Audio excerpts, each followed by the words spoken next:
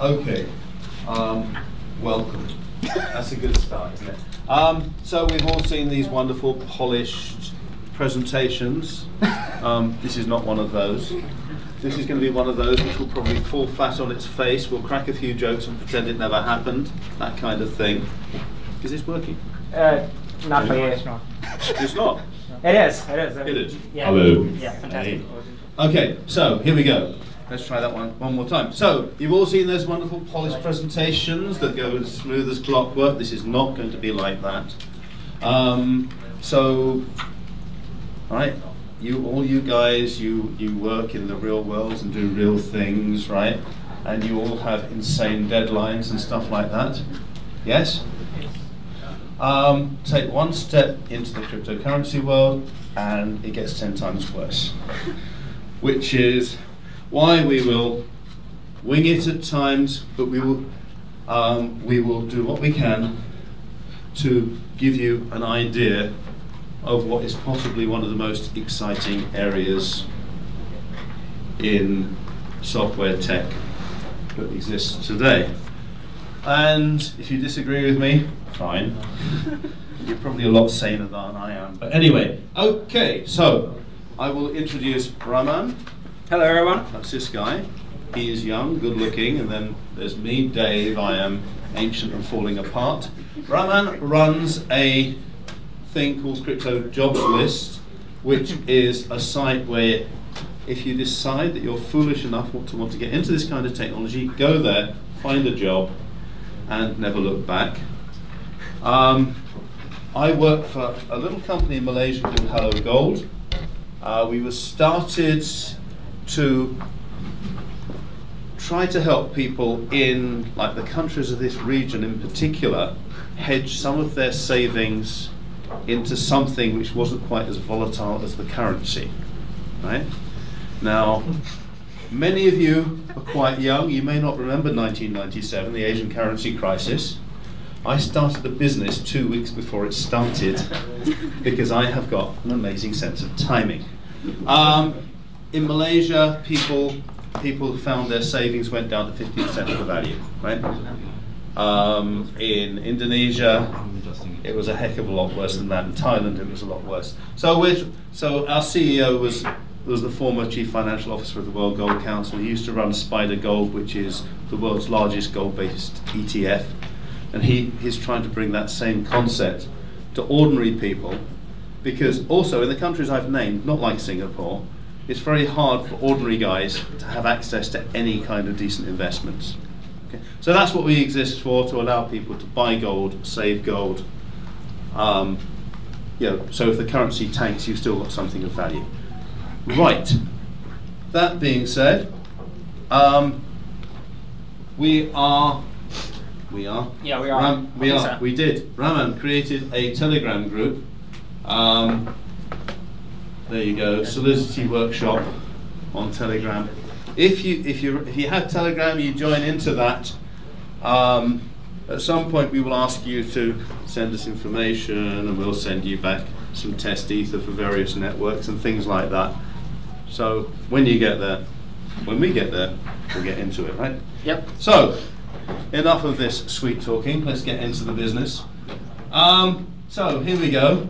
What we're going to try to do is Ethereum smart contracts from basically zero to deployment in approximately 3 hours, because we've wasted the first 30 minutes waffling on, yeah? Okay, here we go. So, the roadmap, what are we going to cover? Hopefully, right? First 5 minutes, what's a blockchain all about? Who knows what blockchains are? I thought so. Good. Okay, cool. Where smart contracts come in. This is like where Ethereum's really strong, something called smart contracts. If you haven't heard about them, you will soon. Then decentralization and a whole lot of technical stuff. You'll see it when we get to it. Don't worry about it until we get there. Right, so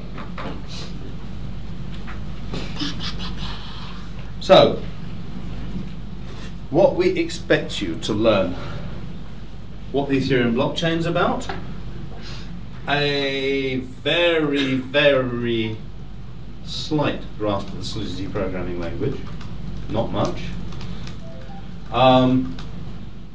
Really, during this we'll throw out loads of random things which aren't in the notes. We're going to try and point you to some resources, one of which is going to be our Telegram channel. You can ask questions, we will respond. Maybe. Why security is important, possibly a lot more so than in anything that you've worked on before. And the biggest aim we've got is that you get enough to get you interested to find out the next step, right? That's the important bit. Because for a lot of people, like, you take that first baby step takes a lot more courage than the next big leap, right? Or it's that thing that you keep putting off. Once you've got an inkling of what you can do with it, you then start thinking, well, I better allocate a bit more time. So that's where we're going. So, basics of a blockchain in 5 minutes. I have a strange sense of time. If I get it wrong, don't hold me to it. Right. A blockchain is a load of signed transactions stuffed into blocks which are signed and linked to the previous block. It's up there, you can read it, right? So that everybody agrees that it's correct. That's it. Was that 5 minutes? No, okay, sorry. Okay. So, what's a transaction? Well,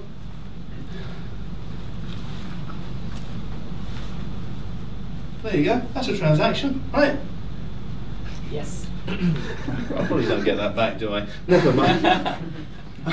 Right, so from me to Raman, I send him a coffee and I tell him why I'm doing it, because otherwise he might fall asleep, right?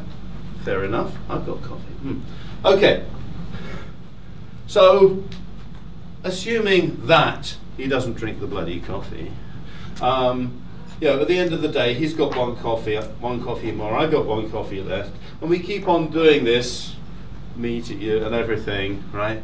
And at the end of the day, we all know how much coffee everybody's got, as long as we start at the beginning. We probably have to have a transaction make coffee in there somewhere, but these are transactions, right? And this is like an accounting ledger, yes? So what's the big deal? Well, the big deal is that the first big deal is that transaction is signed. So do you know what digital signatures are? I see a lot. Okay, let's have someone shout out no. No. There we go. So you don't know what digital signatures are. You know what hash functions are, though, don't you? Because you never store passwords in the plane. In the plane, you store an MD5 hash or a SHA, whatever hash or whatever. Yes. Yeah. Yes. Good. Right. So if I take a hash of that piece of data, assuming I've got a good hash function, nobody can mess with the data, right? So now I've got something that's foolproof, right? Except for the fact that if you wanted to change the data, you'd change the hash as well, so that it was still reliable. Yes. So it still doesn't work. So the next thing you do is, okay. So, but otherwise, if you couldn't mess with the hash would prove the validity of the data, right? Because you can recompute the hash on the data is valid, yes? Right. So, yeah, because like I give you the piece of data and the hash, you recompute the hash, do the two match, yes? Wonderful. Right, so the second part is we encrypt the hash with the sender's private key. Do you know what encryption is? Kinda, right? You know what public key, private key is? It's the thing behind all the SSH technology and that sort of stuff. It's a load of complicated mathematics. I take a piece of data, I do a mathematical transformation with it with one random number. From that random number, I can derive a second number that you can use to decrypt it, which I can tell anybody. That's a public key. Or you can encrypt it with the public key and I can read it with a private key. Right?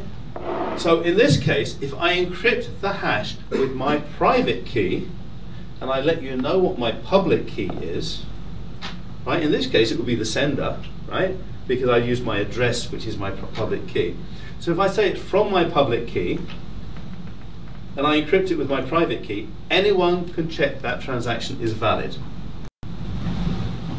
Right? Because my public key is part of the message in plain text. Right? So you can see my public key. You can decrypt the encrypted hash to get the correct hash, and you can prove that the decrypted hash matches the hash that you would compute for the data. That's a digital signature. There is no magic to it. And when we talk about cryptocurrencies and all of that stuff, it's the only place that the cryptography takes place anywhere in anything but the most advanced blockchains, right? So it's all about digital signatures. If that goes over your head, read about it a bit. Otherwise, I won't hit the 5 minutes. But that's the very basics, right? Otherwise, think of it as a signature. But it means that that nobody can forge a transaction from me, right? There we go. Page 2.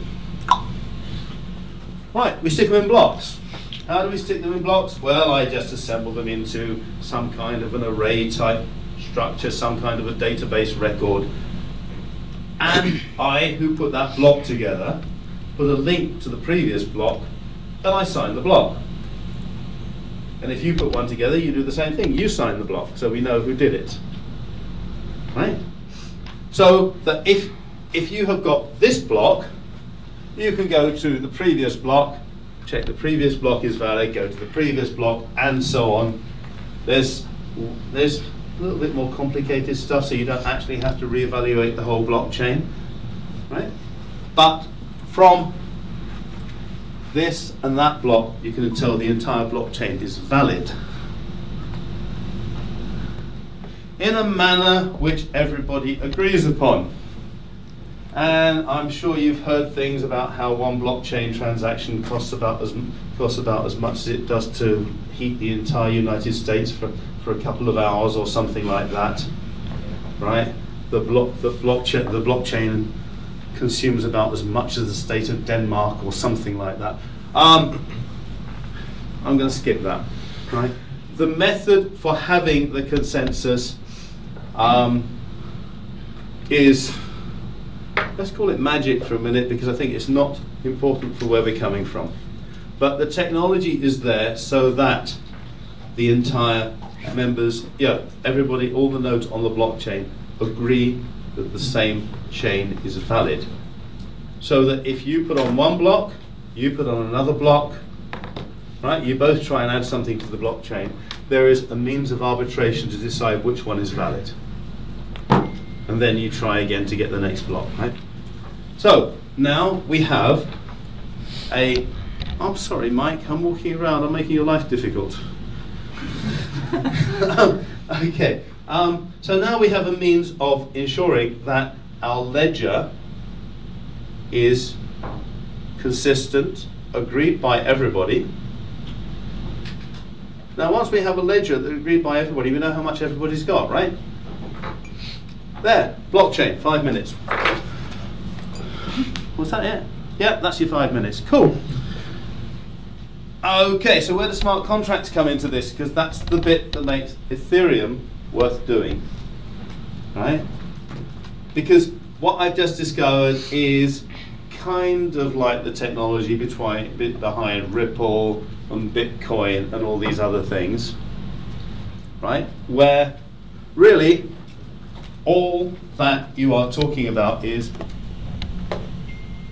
a ledger system that is storing value, right? Bitcoins and things. It's not a real Bitcoin. Of course, Bitcoin is out there in the... So, what's the difference? Ethereum. Well, let's have another look. I said I'm sending Raman a coffee because otherwise he might fall asleep. He doesn't drink coffee. He's one of these new breeder. I suppose most of you in this new breeder program who don't drink coffee. Never mind. Now, so that is a whole load of bytes, right? It's a data field. And those among you who have had more fun in programming would think, but hang on, it's a data field. We could do something with that, right? Because that's what you do. You write, I mean, an HTML web page is only a piece of data, but a web browser interprets it and does something fancy, right? And so on, right? So, yeah, maybe we could do something with that, like interpret it as bytecode. That's the thought, right? Now, once we got to that, we started Ethereum, where we said, okay, if I send a transaction to you, or you, or you, or you, it's a transaction to one of you people. Normal. But what happens if I send it to address 0, the address that nobody can actually own? Then what it does is it takes that data and it stores it, and it says, and it gives it an address and says anyone can send anything they like to this now. And you have what's called a smart contract. It's a load of bytes, but Ethereum has a virtual machine, right? Much like, which basically interprets the bytecode, right? So, right, you all use virtual machines. You know what I'm talking about, right? I mean, typical interpreter virtual machines out there would be like Microsoft's .NET framework. Java compiles down to bytecodes, which is what makes it portable, right? So, once you've done that, you have a smart contract. Now, a smart contract, you can send things to your smart contract. You can send instructions to your smart contract. You can send value. Right. So, I mentioned before that Bitcoin, is just a value, right? So I send you 0.1 of a Bitcoin or something like that. You can send half a Bitcoin to someone else. Ethereum also has its own native currency, which is Ether. That's how you send value. But you can also send messages in the data, right? So the first thing we talked about was me putting a contract out there, with a program encoded in the data. The next thing I can also do is send parameters, send like a REST call where you put the contract address would be the www dot, and then you've got the path, which becomes the method name you're trying to call in the contract, and after that you encode the data, right? So we can specify which function we want to call, and we can send it parameters. Yeah, go for it. Now, code on the blockchain can be seen by anybody. So, if you've been happily setting up a Node.js server, you're used to the fact that nobody can see your code unless you publish it on GitHub, right? Code on the blockchain. Everything on the blockchain can be seen by anybody, or at least anybody who knows what they're doing, right? So if I publish, the first step is I can publish, when I publish a contract, a fantastic little thing called a block explorer, Etherscan, would allow you to see the creation of the contract. It will say, this is the code, which is not that fantastic, but that is the source code of a contract. I can't remember which one, but that's the source code of a contract, right? That gets submitted, it becomes a contract, and you can send transactions to it. And people who communicate with it. Oh, sorry, yeah, you can verify the source code, of course, because once you put it on the blockchain, Etherscan allow you to upload the source code, which it compiles with the same version of the compiler, and it makes sure that the output matches the code that you sent. If it does, they publish the source code. So now anyone can see your source code. This is a token, and it's on the blockchain somewhere. And if you interact with it, using a block explorer, you can see every single interaction with that contract. There is no privacy on the blockchain, right? Unless you build it in. So, I mean, of course you can put encrypted data on there, which only other people who know how to unencrypt it will be able to get hold of, but people can see that you put it there. They can see who put it there, right? So these are transactions on the blockchain. It tells you they've got block numbers, you've got when they were posted, who they're from, who it was sent to. How are we doing? How am I doing for time? Good. I've still got a few minutes left, yeah? Go first. Fantastic. Okay, so people refer to blockchain environments as decentralized, trustless, right? You build your Node.js application, right? Everybody has to trust you, right? If you do an online banking application, everybody has to trust that it works, that it's not going to steal your funds. Nobody can verify it unless you give them access to the source code. And since they can't see in your source code, see inside your server, they also have to trust that the source code you've given them is the same source code you've currently deployed. On the blockchain, you can see exactly what's been deployed. You can see every single transaction. It is designed to create systems where people can interact because they know what they are interacting with. They know how. So I can see your source code, I can see your contract. If I want to, I can get someone to audit that contract for me to prove that it actually does what it says it does. And then I can interact with it. Of course, normally I will trust that your contract is okay. Sometimes they're not. Right? So, what is more to the point, where is that contract on the blockchain? Whereabouts, geographically? Because you've got yours on a Node.js server in an Amazon center somewhere, which they trust they're looking after somehow, right? Right? We trust that all of the services we use will not go down.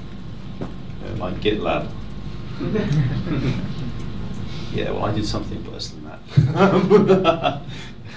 Anyway, so the point is that you have central points of failure. No matter how hard you try, you have central points of failure, right? Unless you have ridiculous amounts of resources. If I deploy a contract to the blockchain, it is on every single node of the blockchain. So it's on this computer here.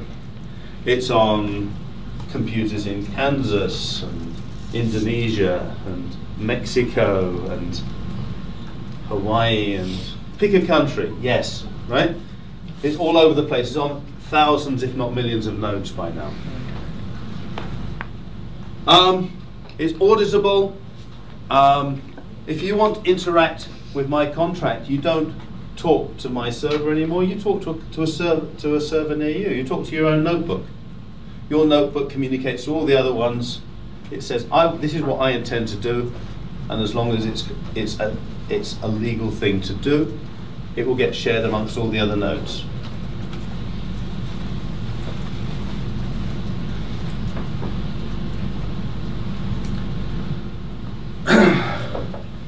Now, there are multiple reasons for doing blockchain. As the Long Island Tea Blockchain Company know, one of them is to make your company sexy for investors, even though you do nothing to do with the blockchain, so people throw money at you. But since we're all technical people, we walk away from such things, of course. And we do it because it's fun. So, multiple actors, multiple people involved in it who do not necessarily want to have to trust each other. Or where it's easy if everything's out there so everything can be audited without any problems, right? Some conflicting interests, right? So it would be there's no point, say, Zul and me setting up something to take your money and say we would give you something in return if Zul and I are best buddies. Yeah. So, but then if we've got a few other people involved, so like in the case of HelloGold, obviously there's us, there's our vaulting agent dealing with the gold. We allow you to pledge your gold to take loans, because also we find that, like in Malaysia, 75% of all loans get rejected. So we say if you've managed to save some gold, you can use it against the as collateral for a loan, right? So we've got the loan party. We've got digital wallets that we work with, like Cellcom or Axiata, one of the largest regional telecommunications. We've got lots of people involved in our system now. So we have multiple actors, some conflicting interests, right? So, for us, it's good for us to get everybody having loans approved, but of course, Aon Credit want to make sure that the people have got enough gold and it can be locked up until the loan's paid off, right? So there's a conflicting interest there. And of course, there have to be some common goals, otherwise nobody's going to use it. So that is like a sensible reason for doing it. If there's only one person involved in it, if you are going to be saving records for your own personal use, you can't see how anybody else would be interested in it. And even if they are, you could just stick it up in a blog post. There's no point doing a blockchain, right? If only one person ever interacts with it, it's a database, right?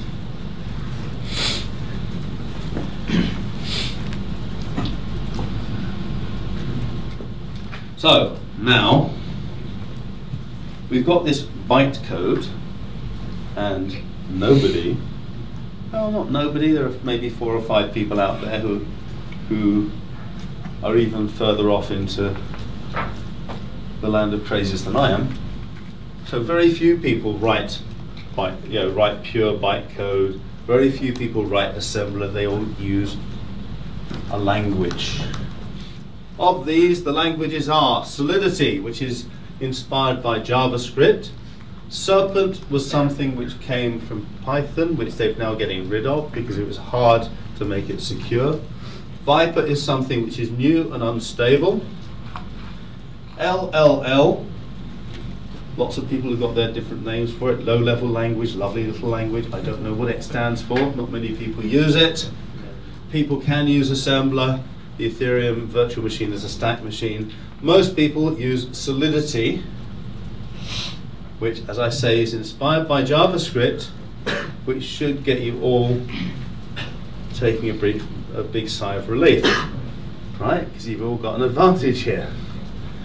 Okay, so we're going to talk about Solidity. Solidity is used to write programs or write contracts. Contracts are a little bit like objects, as in object inheritance, C++ or Java type thing, right? I hope most of us have been into other areas, because I believe that JavaScript doesn't have objects quite like that, does it? You'll have to correct me here. Sorry, I have done JavaScript a few times over the years, but my mind has moved on. It has classes. Close enough. It does have classes, close enough. Good, right, so think of it like a class, right? So a contract's a bit like a class. It has a constructor. We got constructors? Yep. Yeah, cool. So you've got constructors with parameters. You've got functions that do things. You've got functions that don't do things. They just tell you something. Yeah, like, yeah, what's the price of tea today? Yeah, you don't actually change anything to get the price of tea. You just, right? We have persistent state data, which you must have, right? I'm sure if anybody can, if I'm saying something and you can think of the right word in JavaScript to describe it, shout it out, right? So what's the state data for a class in JavaScript? Yeah, I set some. I have two functions. Someone calls the first function, they change something, and the second function actually can still see that change data. What would you call that? An instance variable? Huh? Instance data? Yeah, okay. So state data is instance data in JavaScript, right? And of course you've got local variables and things which get thrown away the moment you leave the functions. We can also talk from one contract to another, just like you can have one object call another object. Bingo. So it's a language that's not entirely unlike JavaScript. And if I show you that, you'd say to yourself, this is JavaScript, right? Yeah? Yeah. Good. If I talk rubbish, you can throw things, you know. Laptops? If you can't hear me, tell me to talk up. And we should do like a few minutes Q&A. Are you guys following? Questions so far? There have been a few questions in the chat. Oh yeah. So let's leave the caveat page, shall we? What's the Telegram channel? Huh? Telegram, it's can you get? It's like t.me/Solidity Workshop. Let's back it up all the way. Yeah, go all the way back. There you go. There you go. It's a bit of a tricky one, but Yeah, let's do like 10 minutes. Yeah. Okay. What would be a practical example of when you want to create a smart contract? Yeah, Yeah, we're gonna get into it. That's coming real soon. Yeah. Everyone's joining? Anybody else got anything before I? No.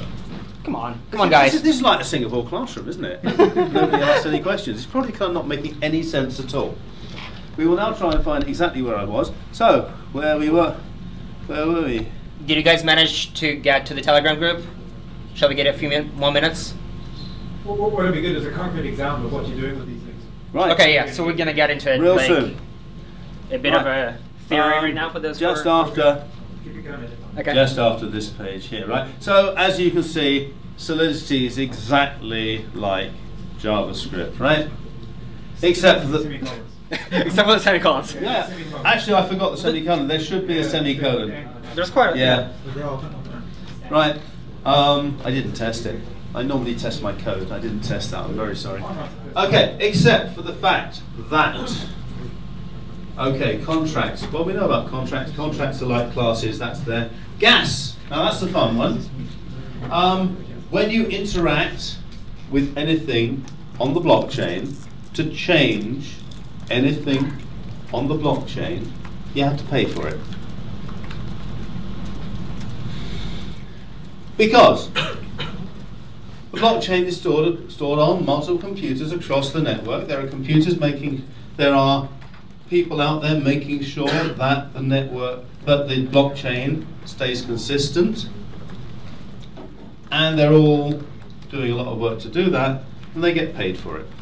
So if you want to interact with a contract in such a way that it changes anything, whether it's just me sending ether to somebody, or whether it is me changing data before something like that, have to pay for it because it goes into my local node. My local node shares it across the entire thousands and thousands of nodes, and they all agree and say, yep, that's fine.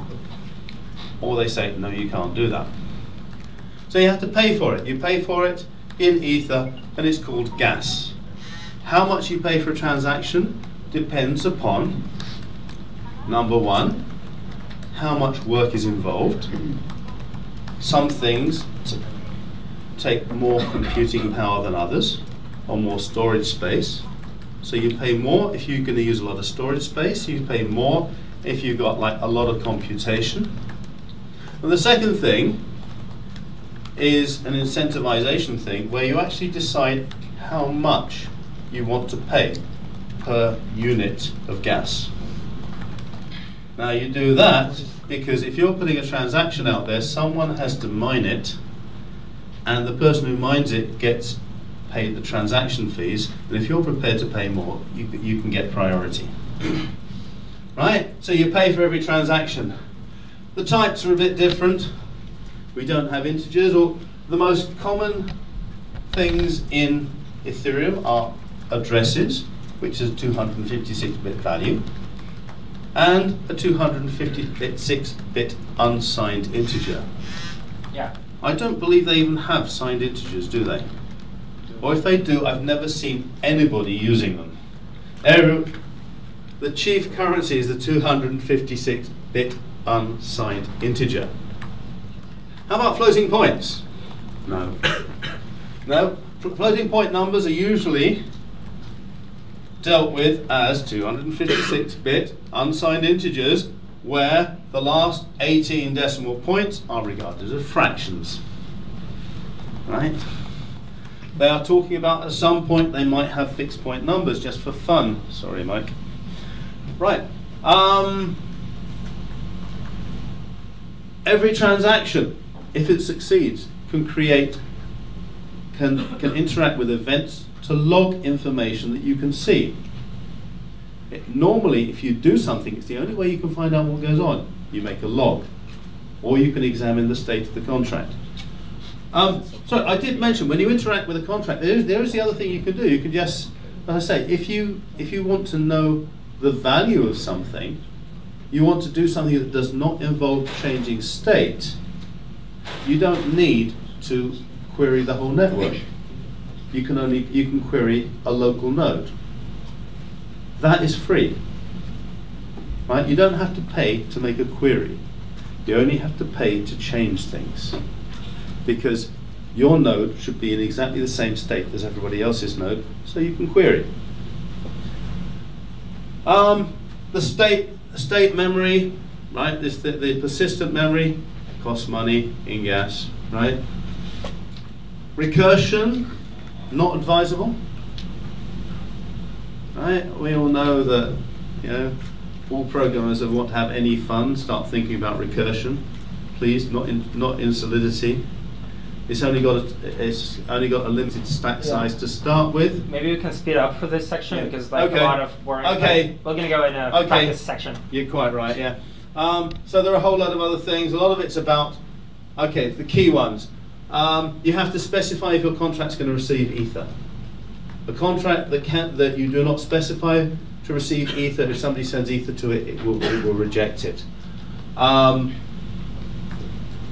What else is key? Okay, I think this is probably the best one here. Multiple values. You can return multiple values. Can you do that in JavaScript? A function returns two values? Yes, yes. Oh, we got that. Okay, fine. Then it's all right. And you can throw. The last very important thing. You can, at any point in the execution of a function, the function can say, if this happens, roll back. Roll back the entire transaction. So it doesn't matter what's happened to how much information has changed up to this point. If something happens, throw it all away. Do not change anything. Right?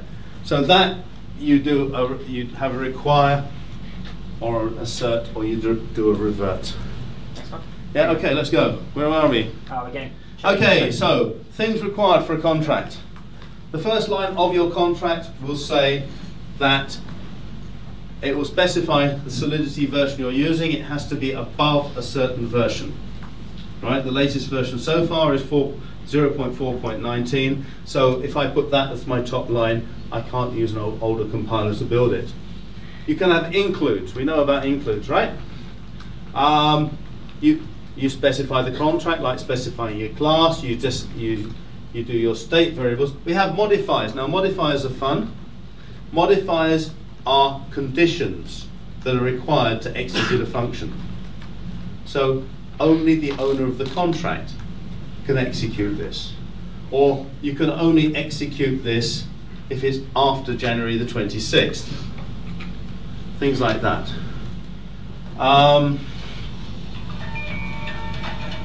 Is that me? That means. Oh, fine. No, just do that. Okay. Fine. Sorry about that. It should be on silent. Imagine it's on silent. We'll look at the rest. I think we have most of the things in the next few lines. Right now, at this point, I'm going to take you through writing a very simple contract, or at least I'm not going to get you to write it. I'm going to get you to copy it. If you look on GitHub Gists, there is a contract called Buy Gold under Golden Dave on there. If you load that, and you go to and you open a browser tab, another tab preferably, to remix.ethereum.org. I shared the link in the Ethereum chat. That is cool. Thank you. Now, if you do that, you have an interactive environment for messing around with contracts. And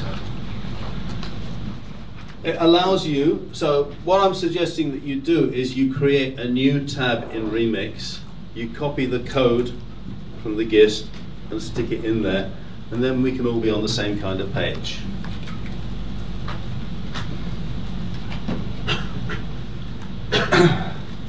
Right, so I'm not going to talk about all of this contract because I've actually got two contracts there. One talks to the other. I'm not going to talk about using the second one, just the first one, but you can play with it. So the second contract is designed to interact with the first one. That's all I'm going to say there. Are we? The information's in the thing, right? Yeah. Okay, so if we can go to the next page then. Right. Now, Remix is designed to not only work in an interactive mode, it can also talk to the blockchain using something called Web3.js, which Raman has promised me he's going to tell you about later. Right? But at the moment we're going to work in an emulated environment using the JavaScript VM. So on the settings page you will see, is it settings page? Or sorry, on the run page you have the environment JavaScript VM. And you have got about 10 different accounts. Yes? What, sorry? Oh, sorry, okay, 5 accounts. Enough to play with anyway. Right? Now, use the JavaScript VM, use the first of those accounts, and take the contract exchange rate and click. Now, you've got to give it 2 addresses here, right? So I think I'm going to have to get out of my present mode and do a bit of showing. How are we doing so far, guys? What are the questions? Did I'm sure you have questions. Did I warn them it was going to get difficult? You just run through that from the top. Okay. Yeah. So just go ahead. You do the talking, I'll do the doing. You try and explain what I'm doing because I haven't got a once again, what was the question? To run through. From the top. Yes. Cool. So we're like Remix is like interactive environment where you can interact with your page. That's not what people really use in like the day-to-day Ethereum engineering or Solidity engineering work, but it's like a really nice interactive environment where you can like really quickly test ideas and maybe debug contracts as well. So remix.ethereum.org. Have everyone loaded it? Raise your hands who loaded the this editor in their browser. Right. Okay, excellent, excellent. So you've got this tiny plus here. You can add a new tab. I'm sure you figured that out by now. You add a new tab. You paste the code into this tab. On the right hand. Everyone done that? Everyone entered the copy paste that they just. Once you've done it, you may need to compile it by clicking upon this button in the Compile tab, Start to Compile. And if all goes well, it just says, OK, groovy, we've done it. Anyone having a... Is it not compiling for anyone? Not compiling. So, can you have a look at the guy whose code is not sure. compiling? Yeah, it's all good. Good for it? Yeah.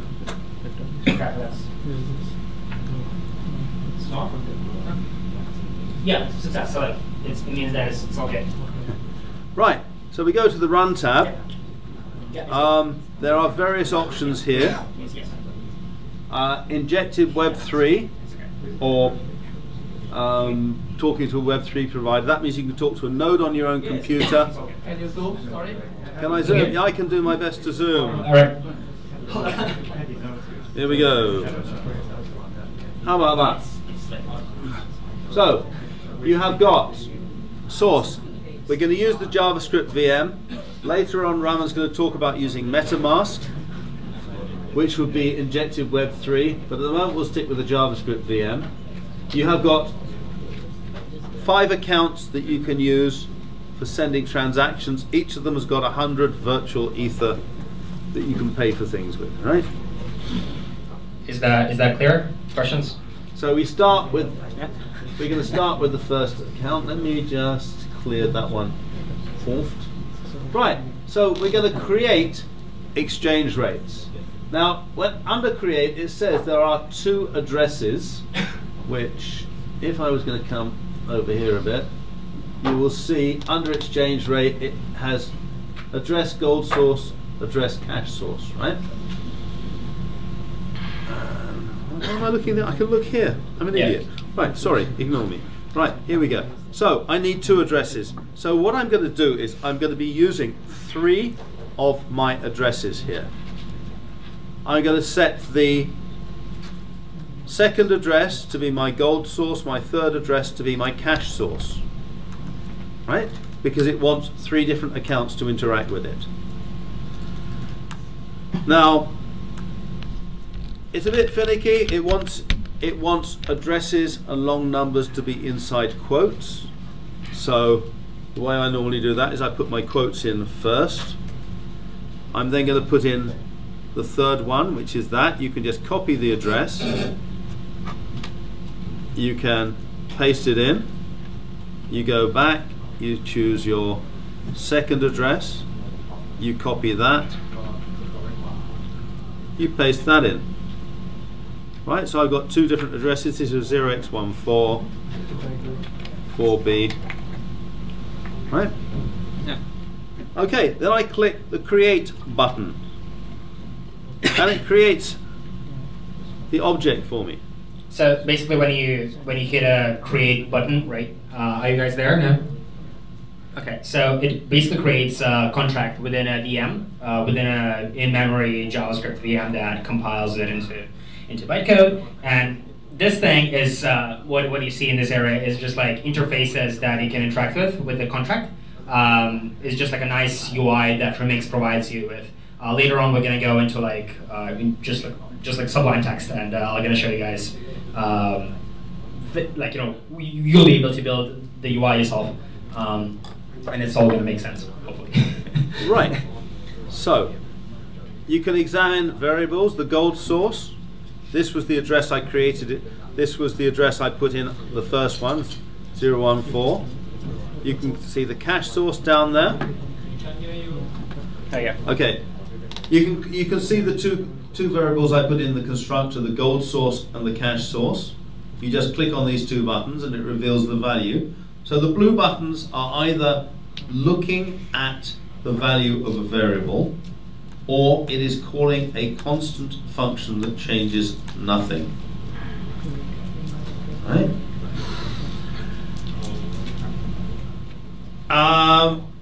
all variables in Solidity are initialized to false or 0 or null, depending upon what the type is, right?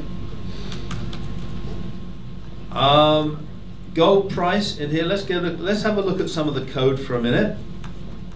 We'll go back to this in terms of what I was saying. The first line tells it that we are contract in Solidity, compile it with 419 or higher. The second line declares the contract. You can have inheritance, as I've said before, in which case you say exchange rate is something else. But if you're interested, you'll find that out, right? I have got two addresses which are public, gold source and cash source. Now, the important thing about this is that all public variables have getters created for them, right? So you can read those values. So when you're talking from one function to another, you never actually interact with the variable, you interact with the automatically created getter, right? I have got two maps. Okay, let me tell you what I'm trying to do here now, because we've launched the contract. So this is just an example from the kind of stuff I do, because I play best with the stuff I'm familiar with, right? So HelloGold buy their gold in Singapore from Bullion Star International. We're on Northbridge Road. They're a decent vaulting agent, right? But we're selling in Malaysia. So I've got two things that affect the price of my gold. I've got the price I paid in Singapore dollars, and I've got the exchange rate between Singapore dollars and Malaysian ringgit. We've just opened an office in Thailand, which in the course of the next few months will be rolling out the product into Thailand. So now I'm going to need to have the exchange rate of the price of gold in Malaysian ringgit and in Thai baht. This is designed to allow me to put in the two pieces of information from two different sources, right?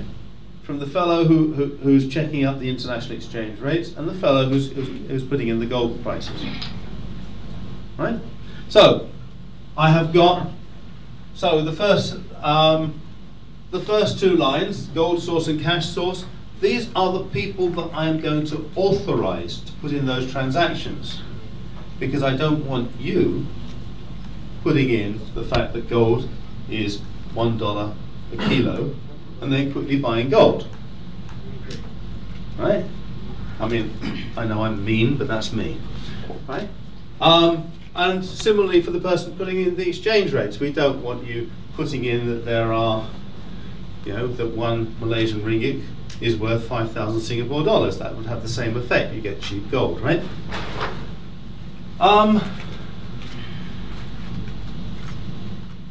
So, why did I do that? Okay, so I'm going to have, because there are multiple currencies, I use a mapping. Now, a mapping is an associated array. You know what they are, right? So I can use like MYR for Malaysian ringgit to give me one value in the array, right? Other terms are an associative array. And the same thing would be cash ready, which I'm simply using to say that that value has actually been set and is valid. Because I don't want you trying to do a transaction with a currency that hasn't been set, right? I could have done structures, but I didn't. Okay, so when we created it, we had the constructor. I passed in gold source underscore, cash source underscore, which I put into those two values. And because I did that, you can click on the blue buttons and see those values. We got a function called set gold price, which is a public function. Anybody can call it. Which doesn't sound right because I just said only the gold source can call it, right? But the second line says require message.sender equals gold is equal to the gold source. So if anybody else does call it, the second line will cause that transaction to revert, meaning it will stop execution. Any changes that you might have made, which in this case are none, will be unwound. If you get past that hurdle, you set the gold price and you set the flag saying that the gold price is now valid. Because I don't want anybody calling the contract until both the gold price is valid and their currency exchange rate is valid. For the cash rate,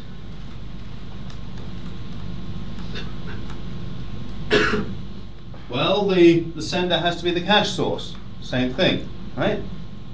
The gold person can't set the cash price, the cash exchange rate. And I set the rate, which would be for Malaysian ringgit about 3, right? So I make entry number, the entry for MYR in there to 3, and I set cash ready to true, which means now you can talk, you can get a Malaysian ringgit exchange rate. And then we have the function to get the gold price. Now, this one's a little bit different. It says public. Anybody can call it. It is view. Now, view means it accesses state variables, but it does not change anything. So it's a constant function. Now, a constant function, as I mentioned earlier, you can call it from any node in the network. You do not need to communicate anything to any other node in the network to know that you've called it. Therefore, it's a free call.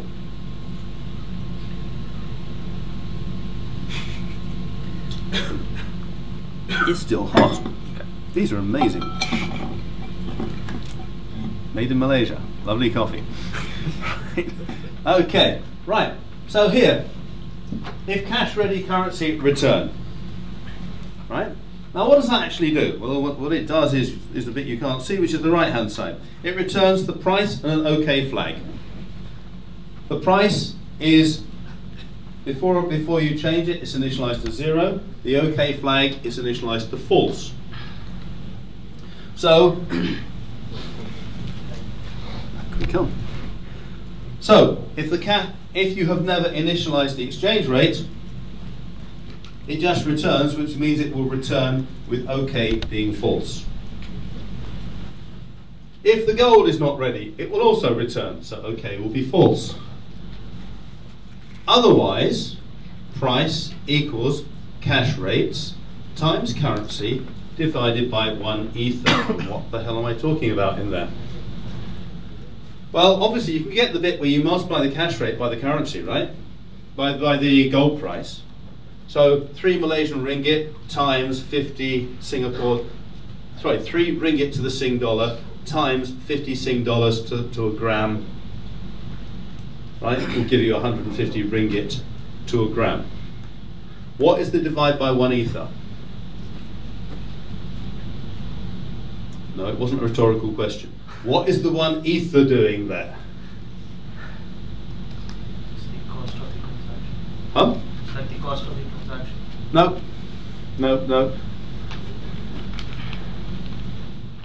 Anybody know the exchange rate from Malaysian ringgit to Singapore dollars? Sorry, can you shout that one out? That sounded good. 3 point what? 2 point something, 2.98, 3.07. Just take exchange rate conversion to Ethereum. Yeah. Current pricing. Yeah, but I mean, it's got decimal points in there somewhere, right? What is the price of gold? 1 gram of gold in Singapore dollars. Gotta Google it. Oh, I've got no idea. It's probably, I mean, like, it used to be about 50.32. We got decimal places in there, haven't we, guys? How do we represent numbers in Ethereum? Because both numbers are multiplied by 10 to the 18. Right, so if it's $50, the actual number in there is 50 times 10 to the 18. The exchange rate is 3 times 10 to the 18. So if you multiply two numbers, both of which are the whole number multiplied by 10 to the 18, you're going to have to divide by 10 to the 18 to normalize it back to a number with 18 decimal places. Yes? No? Maybe? Yeah. Right? Because if I put 100 to represent 1, so I want to put 1.1, it's 100 times 100, which is 1 with 4 zeros after it, so I'd have to take off 2 zeros afterwards to make it equal back to equal 1, wouldn't I? Yeah? Bingo. So that's why I'm dividing by 1 ether. And at the end of that, I say OK equals true, so that when I return, we know it's valid. Does that work for you? No. Cool. No. I don't get it. What would be the result of dividing by 1? Because 1 ether is 1 followed by 18 decimal places. Oh, okay, that's Right? Yeah, sorry. So 1 ether is just like everything else. It's 1 with 18 decimal places. So it's just a convenient way of saying 1 followed by 18 zeros. Okay, so there we go. I have a function that gets the gold price, and if we are incredibly lucky, it might work. It ought to work. It worked when I was sitting in the car parked, waiting for Zul to get back to his hotel because he'd been off sightseeing. Oh, by the way, sorry, did I introduce Zul at the back? Zul is my colleague from HelloGold. No, go look at it. Right, can you please all join me and say just one thing to Zul? Happy birthday, Zul! Happy birthday, Zul. Thank you. Right. Okay, good. Right, so we've done that. What's the gold price for the Thai? Well, have we done Thai baht? What's the gold price for Thai baht? Let's have a look. T H B. Close the quotes. Get the gold price. It's not okay, is it? Because I never set the. I've never set anything for the minute. Okay, so let's set some values here, and I'm going to be incredibly lazy. We're going to choose those things that I originally went up with. So the gold price is going to be 50, followed by 18 zeros, which I always do as 1, 2, 3, 4, 5, 6, 7, 8, 9, 10, 11, 12, 13, 14, 15, 16, 17, 18. Put in the quotes because it's a big number, and for some reason they like big numbers in quotes. Take out all the spaces. You got it? Yeah. Last one. And sorry, what's the gold price at the moment? Gold price is 0. Set the gold price. And it says you've got all of this. Hang on, somewhere on the left-hand side. Look at it in a minute. It kind of succeeded, but you can prove it succeeded because you can check the gold price. Right? So now I've set the gold price in this thing, and every single node on the Ethereum network, if this was a live contract, would know that the gold price is 50. Right? And I could set the exchange rate for Malaysian ringgit, there's my double quote there, 2, 3, also followed by 18 digits, 1, 2, 3, 4, 5, 6, 7, 8, 9, 10, 11, 12, 13, 14, 15, 16, 17, 18, followed by its quote. We call set cash rate for Malaysian ringgit, and what did it say? It said I did something wrong. And the reason it did something wrong was I sent it from the wrong account, because up here are the accounts I can send from. I need to be sending from the cash source, which is the one with 4B, which is there. So it says here that the transaction failed. If I try to send exactly the same transaction from that account, if I'm very lucky, it says it succeeded.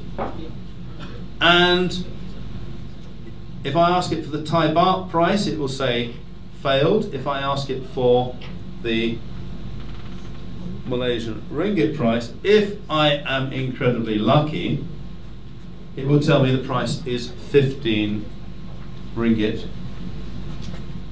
150 ringgit per gram of gold. Right? Now, that is an insanely simple example, and that would be just a very small part of a big whole that you put together. Sorry, zoom which bit? On the right side. The right, this side. Zoom it. Yeah. Okay. Why not? Oh yeah. Huh?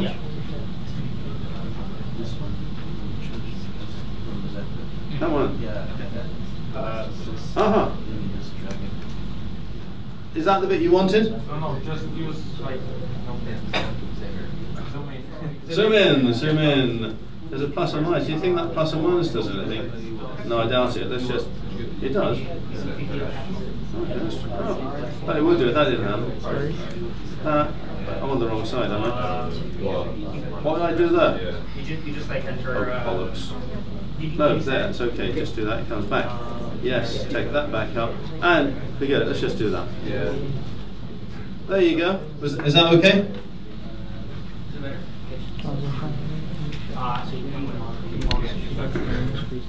Unfortunately, they don't make these draggable.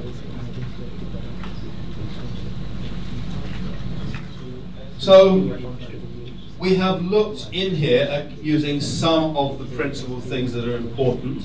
The first one is controlling permissions by the address from which the transaction is sent.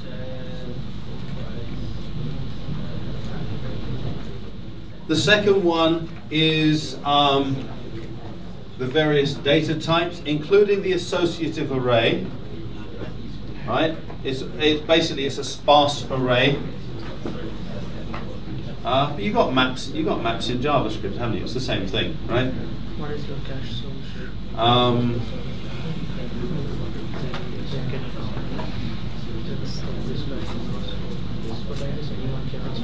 Cache sources and the address. So here you basically just one comma separated. There are any questions at this point? I think a few people are still playing with it. Okay. The great thing about this environment is it's just like JS Fiddle. You can change something, you can see the results instantly. One thing I've noticed is a lot of people only make what is absolutely necessary public. I tend to make everything possible public because you never know when you're going to have to debug something. Right? You can always work out what a variable should be, so there's no point hiding it. Just make it public so that it's there and you can see it clearly. Right, so how are we doing with that? Is everybody happy? This is the question. So what exactly is the difference there? Why would anybody put something as private? People do, well, I mean, you put functions private. It's very essential to put functions private. Right? The moment you put something on the network which holds data, which is important, that holds ether, you have to have private functions. Otherwise, people can get in there and they're going to nick your ether, right? So a public function can be invoked by anybody. Private functions can only be invoked by other public functions. Can only be invoked from inside. Yes. For variables, in my view, it's not terribly necessary unless you're absolutely confident everything works well. If you got something fully debugged and everything else, yeah, you can set things to private, just because it makes the interface clearer.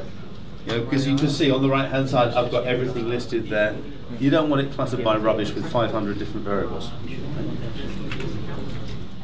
Okay, so are we ready to move on from there? Raman should be nervous because now it's up to him. Okay, he's still doing something. So do we have any other questions at this point? Could you get the specials? Explain in more detail once you got access to the Okay, so obviously at this point I've got something Mickey Mouse, right? And you say, well, why wouldn't I do it on a centralized server? The first thing is if I want my system to be publicly auditable, and I want to have, as I say, the different actors who I don't need to give them special access to a particular server. They can all interact directly with their own local nodes, which gives them access to the contract. Second one was when you want massive adoption and you don't want people having clients, or you can have a web client, but the web client can talk directly to the net without even having a back end, which is where Web3.js comes in. And that is like a very brief heads up on it before we start. Web3.js is a way to do all of your interaction, including signing of transactions, inside your browser, right? And the only time it leaves your browser is as a signed transaction, and it goes either into your local node on your machine or through an HTTP port, which just puts the signed transaction into the transaction port. Okay. Now, I'm quite sure that you have heard, like for example, about the ICO, initial coin offerings, one of the ways that startups are raising huge amounts of money to develop products with. That is done on the blockchain. People send Ether to the contract. They get something called a token. A token is just a value in an associative array, basically, with functions to allow you to transfer those tokens. Right, so you can sell your tokens and stuff. Sorry, guys. Yeah. How are you doing, Raman? I think it's helping people so he doesn't have to come up and do the next bit. Can contracts be updated after they've been launched? Okay, now here's the fun bit. Yes, can you update a contract once it has been launched? From what I've said so far, what do you think the answer is? No. Sounds like no. Kind of no. You can replace them. At least you can't replace it, you can put in another one. So if I have this contract with a pointer to the contract I'm supposed to use, so the first contract becomes like a portal, you can then change the second level contracts. I can make it so that a contract can be stopped from working altogether. One of the things up there is self-destruct. I can actually remove a contract from the blockchain completely by issuing a self-destruct function. But I cannot change anything that has been written onto the blockchain, which makes the company who put name, email, address, and other information of their clients onto the blockchain as they registered them in plain text rather irresponsible, because that information is going to be there forever. Yeah. So you can upgrade contracts if you build it in, but you have to design it, because the old contract will always be there. So if you were to look, for example, if you have a contract where somebody made a mistake at sending wrong information to it, it's always there. Yeah. So. Yeah, basically, Yeah. So in your set gold value function, you have locked that down so that only people with this particular address is able to set that out.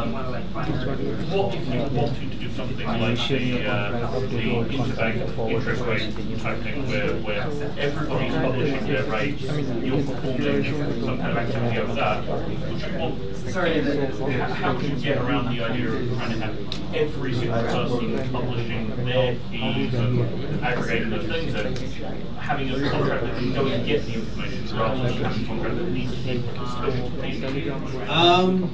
okay. The blockchain cannot talk to anybody. Right? Because the price is However, logs may help you. that is something I haven't figured out. Because, okay, I haven't put any in here, foolish me, but if I had put an event in there, you call it an event, it looks like a function, but instead of saying function, it says event. When you call that, the only thing it does is write a log that gets stored with the transaction call, if the transaction succeeds. You can have code written in JavaScript using Web3.js or written in Go, which is my favorite, which talks directly into the node, which monitors your contract for a particular event. So you can have a machine somewhere that sees that something has been called to make that event happen. And then that computer, when it recognizes that, it can go and do something and push the information back. How are we doing, guys? Okay. But one thing you have to understand if you do that is time elapses. Right? In that time, more transactions are being posted.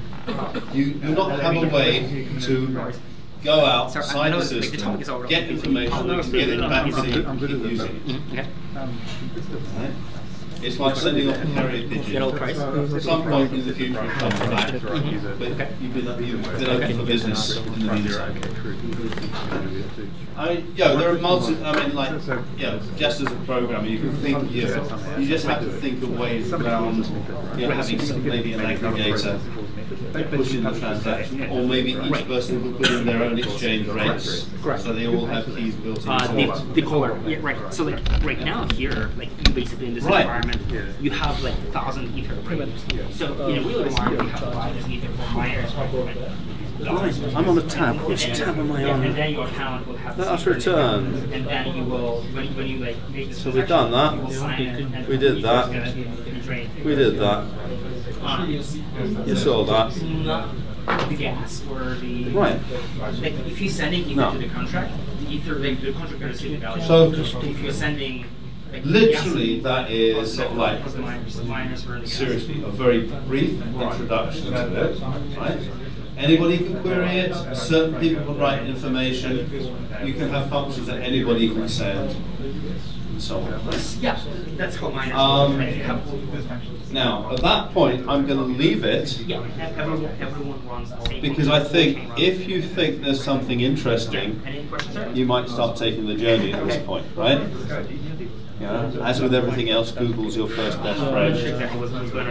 Unless you don't like giving information away, in case it's DuckDuckGo, right? Now, it's this guy's turn. Me? Yeah, your turn, mate. Okay, sure. Can you come and debug this code? Can you go debug these? How are you guys doing so far? Everyone's following, having success, certain level of success, failure. Who's compiled everything and everything works for them? Raise your hand. You can drain my battery. Ooh, okay. Okay. Who's having problems with like creating a contract or setting values, or is confused about like how okay, disclaimer, like everything here is very confusing. When I was learning myself, it was like super confusing. So it's okay to be confused. So just like raise your hand and ask questions. Like, all questions are good. Okay, back there. What's the question?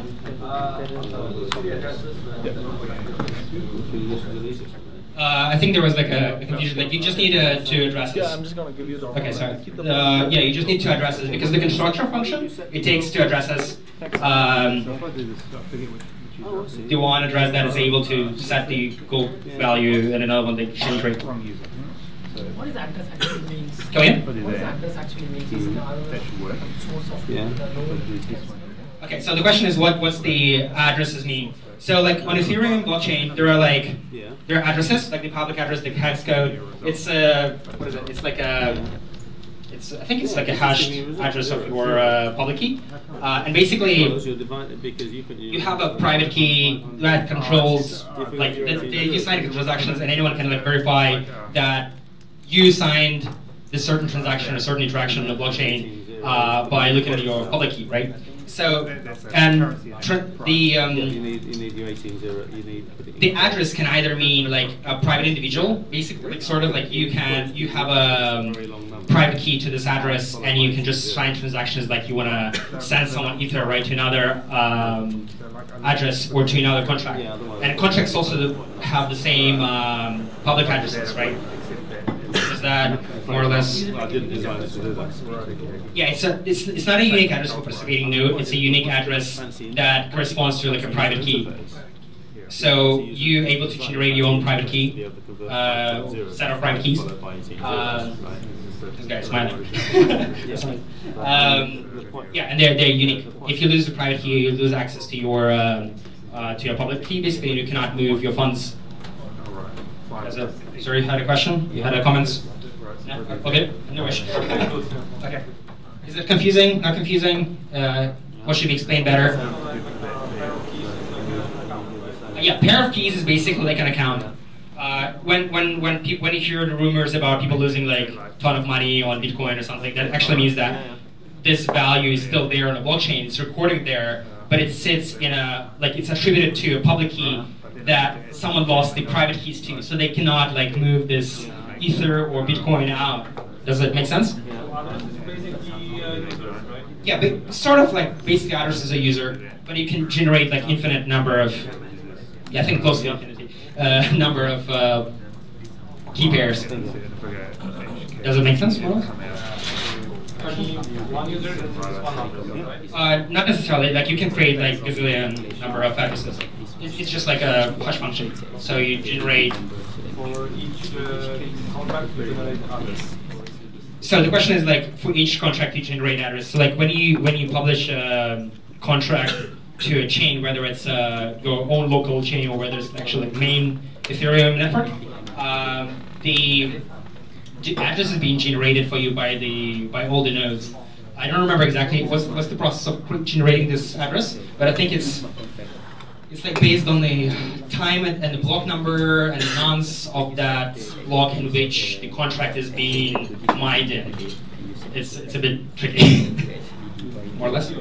It's unique. It's unique. There is like I'm not a hardcore cryptographer scientist, but it's like the probability of collision of addresses is like tending to 0. Like it's pretty impossible. Yeah. Questions so far? Shall we go into... Sorry, one last tough technical question. Yeah. I've got a few hats. Who wants a hat? Who wants a hat? Okay. Question. That was an easy answer. Does it come in black? No, a hat doesn't come in black. I'm sorry. Okay. I've got more. I can refund you. Oh wow! It's a transaction. Yeah, transaction. Cool. I've got more. Okay, so what we plan to do now is like basically ask questions. I'm gonna run answering them, and then we're gonna do a bit more hands-on work and try to link it to our experience with JavaScript and Node. Does that sound a good idea? Question? Can you throw out the real-world examples of what people are doing? What was some real-world? Okay, so real-world things that people are actually doing with Solidity. So like. That's kind of somewhat a tricky part. Well, not really. Well, I don't know. I put it like as a tricky part. Like the most popular thing that everyone's crazy about is like ICOs. Is basically raising a ton of money. I'm actually a bit bored by that topic. So that's one way. Like issuing a token. Yeah. Another good use case would be CryptoKitties. CryptoKitties. So like very good use cases when you have like multi-party. Marketplace, right? Where participants in that marketplace do not necessarily trust the intermediary. So, for example, like if you were playing online poker, huh? You're a drug dealer. I don't know. Not in Singapore. I don't know. So, for example, if you're playing online poker, right?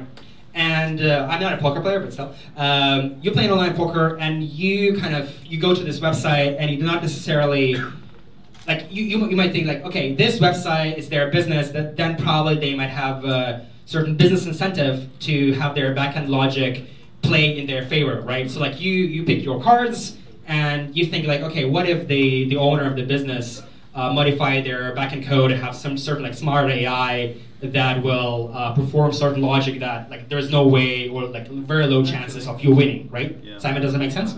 Okay. And with blockchain, what you can do is you can basically have this like backend logic, you publish it to the network, and when people interact with those contracts, like anyone can review the actual source code or what's going on behind the scenes. And you can exactly see, like the exciting part of it is that you actually interact with real money, right? If you have anyone built like a Stripe or a Braintree integration or anything like that, please raise your hands. Higher. Okay, like we've dealt with money, right? So the exciting part with Ethereum and with blockchain, it's like there's no like, API. It's like baked in.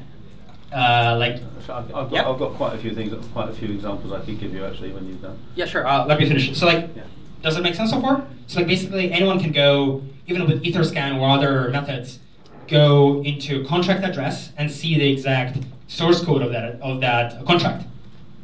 And you're able to like decide for yourself whether this code is doing something shady or whether it's being a legitimate code and is being like assigning rewards in a just manner to all the participants, right?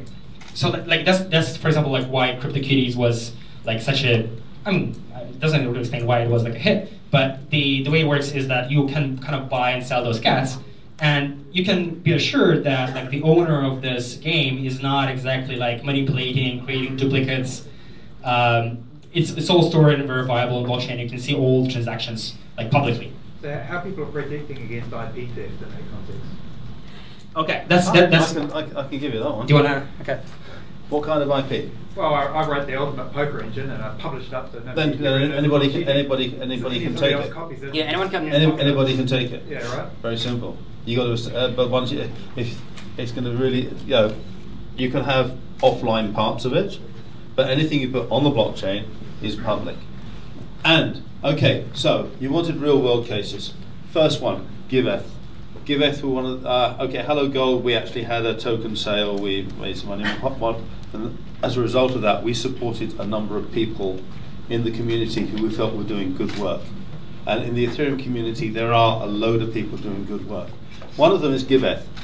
Giveth have designed a framework for charities to raise money, and they raise money so people contribute in the form of Ether, but they have to lock in goals according to a roadmap. As they achieve the goals along those roadmaps, funds get released to them. Right? The UNHCR have got a private Ethereum network which they use to channel funds to refugees and refugee camps.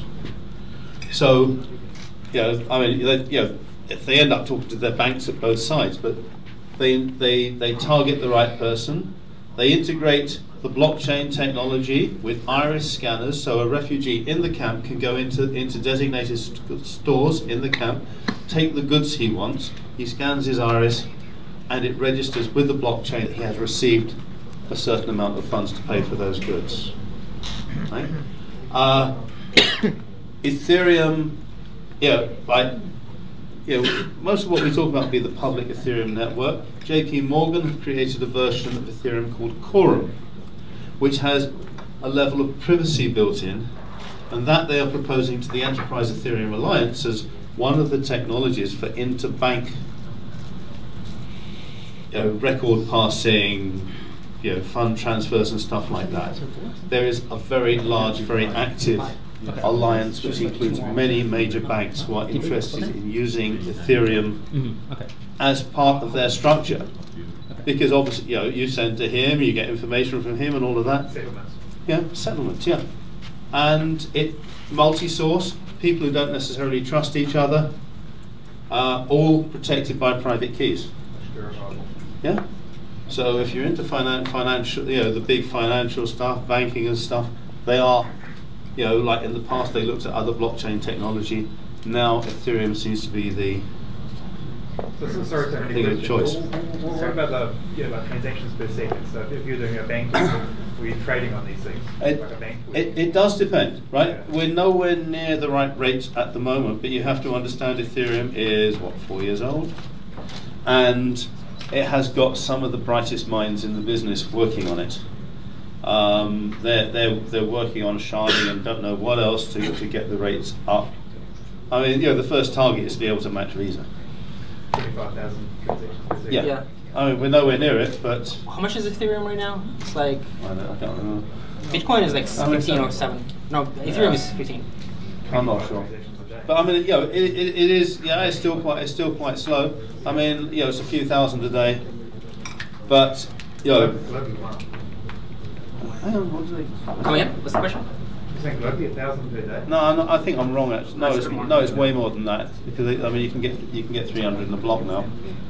I seriously can't remember. It's always going up. 1,200.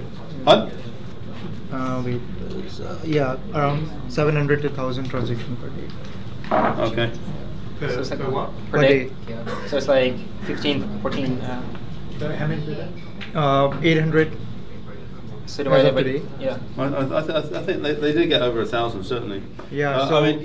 It's in its infancy, but there are lots of technologies being evaluated to increase that. The first one is, of course, getting rid of the proof of work mining, which will speed everything up, and then sharding and various other things. I sat in a room with Vitalik Buterin talking about all of these technologies that he had on the roadmap. I understood one word in 10. Yeah, I missed the key. Right. So yeah, smart guys are out there. They're working on it, and they have these numbers in their sights. Okay, are you ready, young sir? Yeah, I mean, maybe do you guys want to do a tea break or relax for a second because we're gonna go intense with a lot of more confusing stuff, perhaps? 15 minutes break, 10 minutes break. And we can mix and mingle, ask more questions.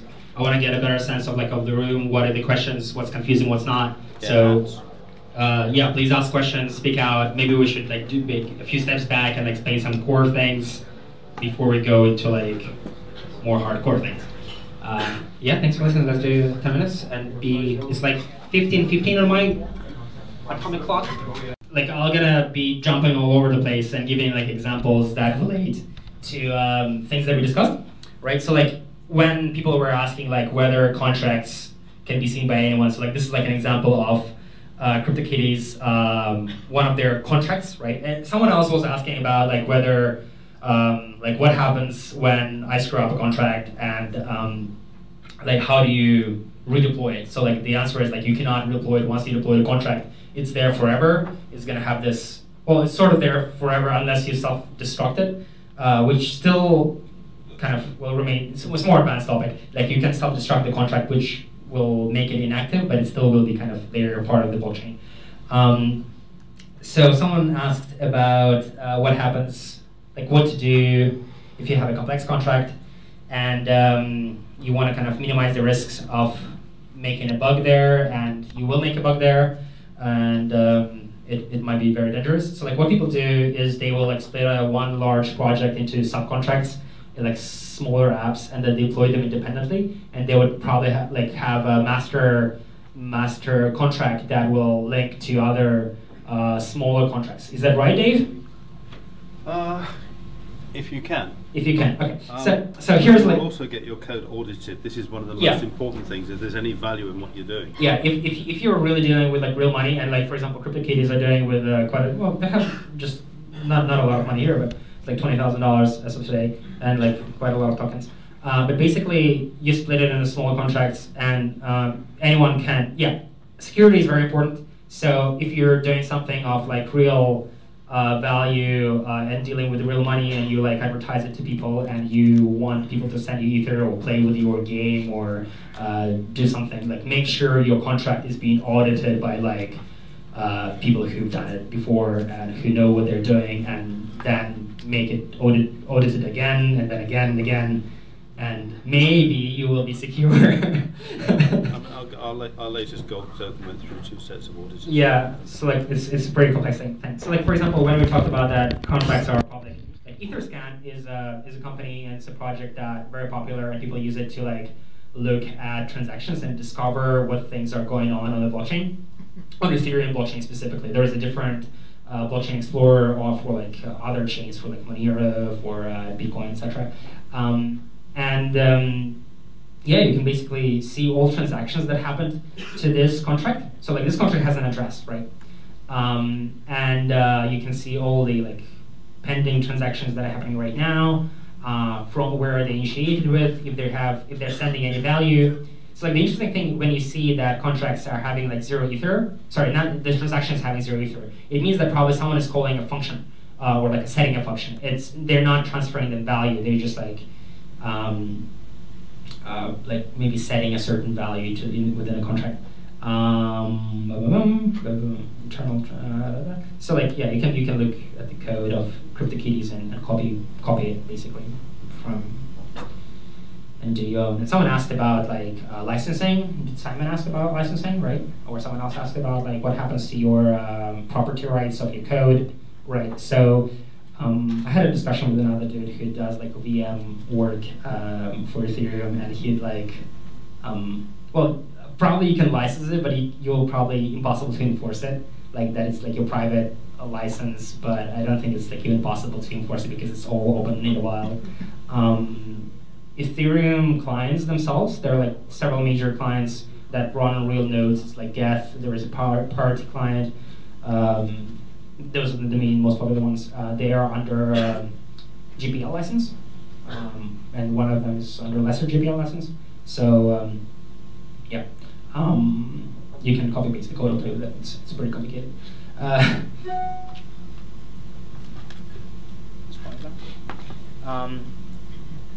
Okay.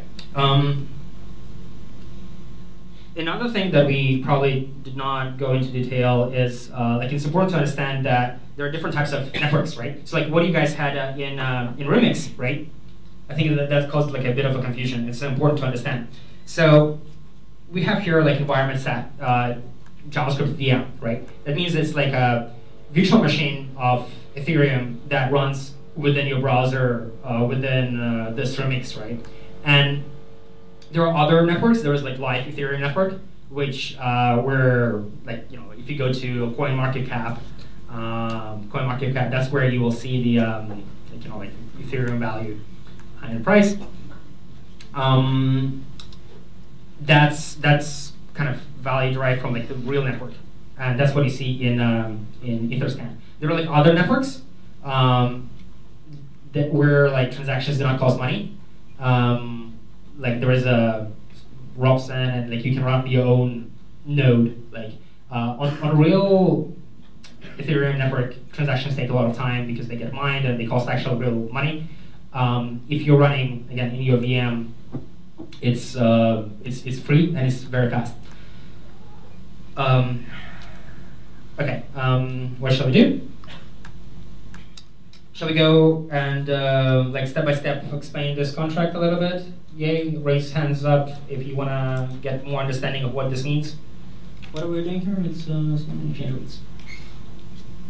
The bottom one doesn't listen to it. Okay. Do you guys want to? Yeah, it's impossible to see that. I've got. Okay. Bring it up on the guest instead. Okay, that's right. What I wanted to do, like the main thing that I was preparing to do, is like link what you've seen so far in Remix with more, how to put it, like day-by-day coding experience that you would probably have and expect, because none of you guys probably coding your JavaScript on your job in a web-based IDE, right? What you do is you use Sublime Text, for example, right? There are quite a set of tools that will help you actually have your contract in Git and compile it and be able to deploy it to the test networks, to your local network, and to production network as well, right? So let me go. Someone's asking questions here. No, no questions. Okay. All right. So I'll do like a brief introduction around what tools are out there outside of Remix. And again, Remix is like an IDE where you can just like play. Everyone see me? Everyone can hear me? Okay, excellent. Where you can just play with contracts and like validate them really quickly, deploy them within your local VM within your browser. But it's pretty limited. So what you want to do is you want to do several things. First, you want to run a local node. There is this thing called test.rpc, which is basically a local node that will be running on your, can everyone see this? On your machine, right? And you can just do this by npm install g test.rpc.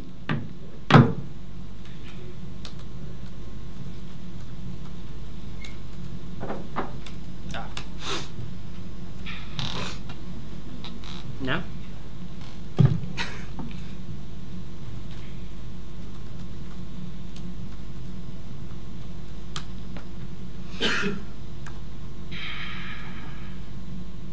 Okay, Ethereum, can everyone see this?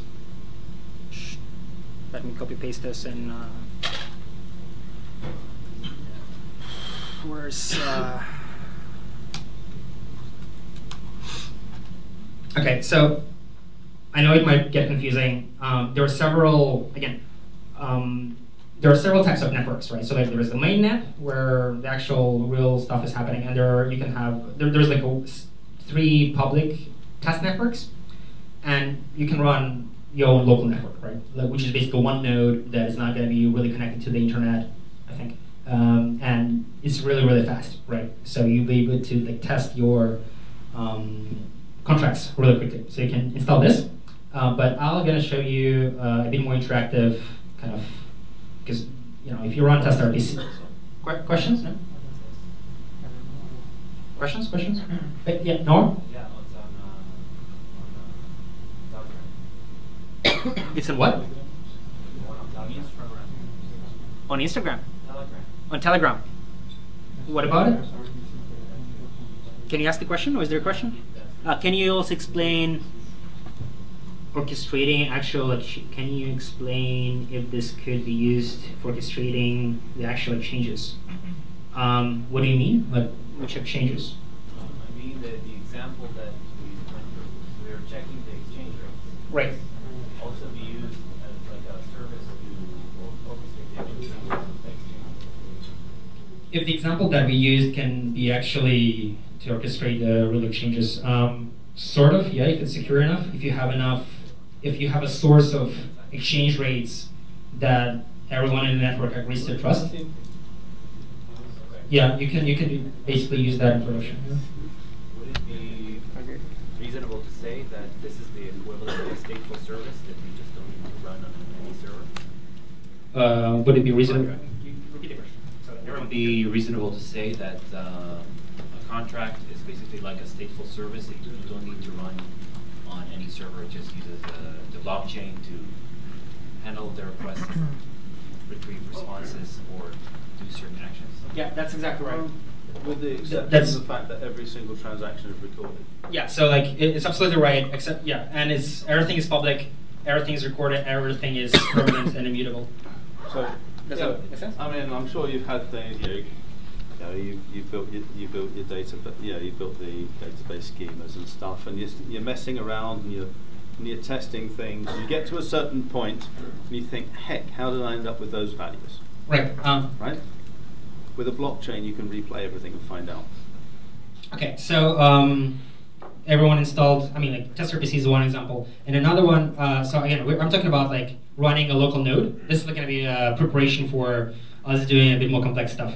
Another one is Ganache. If you go to truffle framework, Ganache, let me copy paste it into truffle.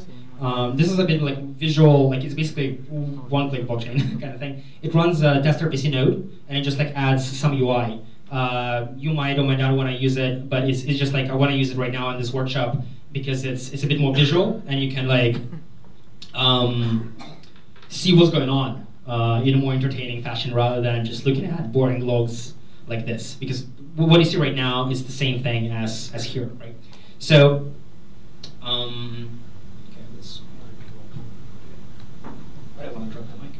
So again, this is like a test environment that that is just like useful and handy to use, and I use it for illustration. So you remember in Remix when you were switching between accounts, right? Those are like test accounts with 100 Ether in them. It's just like for testing purposes, right? On real network, on real Ethereum network, no one's really gonna give you 100 Ether for free unless you want to pay like 10K. But on your own one node network, you can do whatever you want. So basically, yeah, you have all these accounts that are set. Mining is happening automatically. We have blocks. Right now we have like 0 blocks that are mined, transactions, 0 transactions. And this thing is running on your like local server, RPC server. Okay, so I'm gonna be jumping different topics. So we covered briefly nodes. So this is running, like everyone's installing this. Everyone got access to Ganache, right? Everyone installed it. I hope it's running. So it's pretty useful when you're developing. Another thing is, like one thing that we didn't mention is metamask. Metamask, very important piece of software. It's actually a Chrome plugin. What is this? Oh, okay. Metamask.io. So what this thing does is basically, I think there are like several Ethereum-enabled browsers out there. One of them is Brave. There is MetaMask. I think there is MyEther Wallet. They have a Chrome extension as well. So when you install it, it creates this extension, and it kind of serves as like you're able to sign transactions on different networks with this extension. So for example, if I go to Ethereum mainnet, so right now I have a certain, okay, I don't have any Ether, I think not Ether in any of these accounts except for my, so I have some, like, this is like actual Ether on mainnet. If I want to send to someone, I'll, no. You haven't got any, okay. You've got an ENS. I sent to you. That's right. And there are different, everyone's installed MetaMask, right? All good? Yeah, okay, so like actually an actionable thing. If you have Ganache installed, everyone's installed it, and if you have MetaMask installed, you're actually able to connect to your local test RPC environment. And I have 100 Ether here. So oh, okay, so here's a good example. Let me actually send some Ether from this account into this account.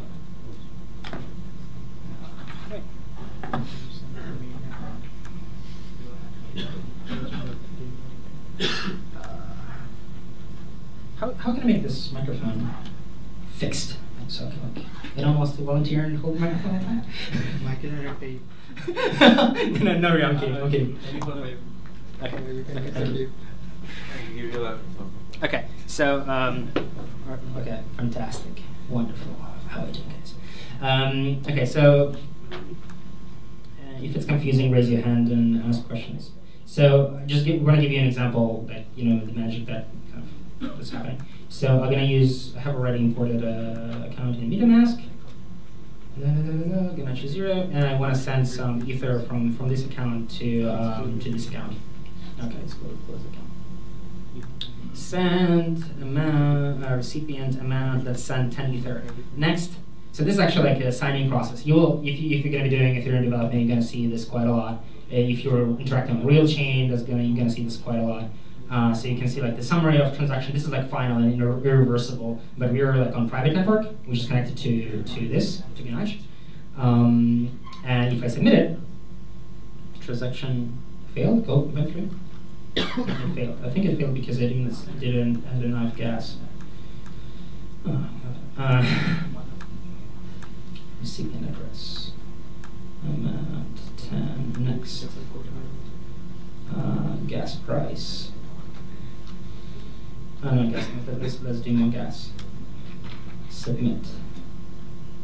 Why is it failing? Maybe it's not connected to the right network. Yeah, that one is. I think you need to connect to localhost. Yeah, it is connected to localhost. No, the one above. The one above that. What? So do you want? The one with the port 85. No, it's running on the 75. Yeah, 7. So correct. Uh-huh. I was about to give a nice example, but it doesn't. Do you have any link to sound? No, it's not saying anything. Is it 1 ether? 1 ether? Or just 1 ether, yeah. Why is it failing? Payload does not have the correct nonce.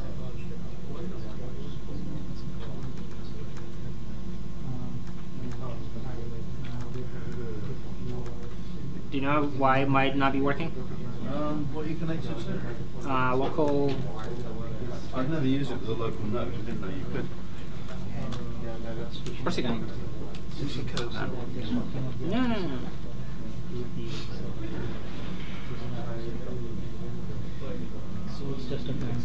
Like 7.5. If it's the nonce, you're having problems with getting a nonce from the network.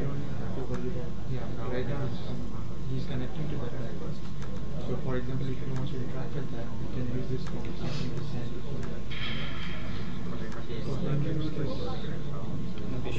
Increase the amount of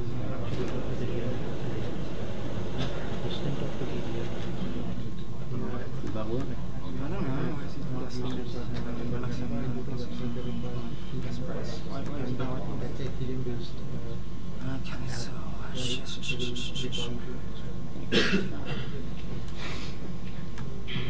Anyway.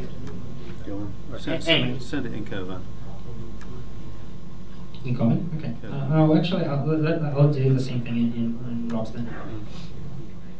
Okay. I have some ether. Okay, I changed to another network, which is like a public test network called Robston, and I can send some ether. Okay, this might get confusing.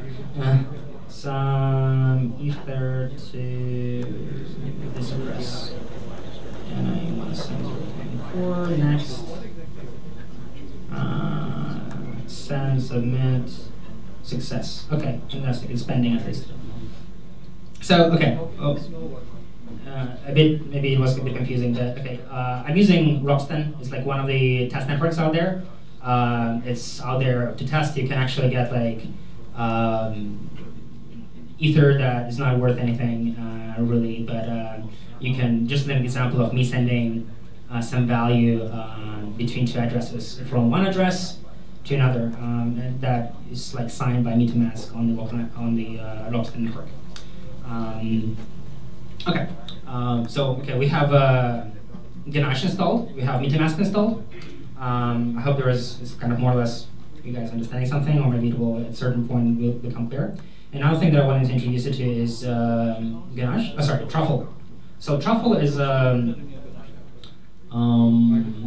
framework that does all the compilation. Where's the Telegram? Truffle does all the compilation and like managing and testing contracts for you. Is that clear? Everyone's following this? Everyone's good? Everyone's good? I want to see your eyes. Everyone's good? Questions? Problems? I don't see the Ganache network in metamask. So okay, when you run Ganache, you will see like test RPC server. Yeah. You copy this. You open MetaMask and you do custom RPC. You add RPC URL, and don't forget that 127.0.0.1 is different from localhost. If you're running into this issue, that's probably like it's the way network is being mapped is very different. Can you provide the address of Telegram? Okay. How do I hide this? It's like a lot of Vitalik stickers.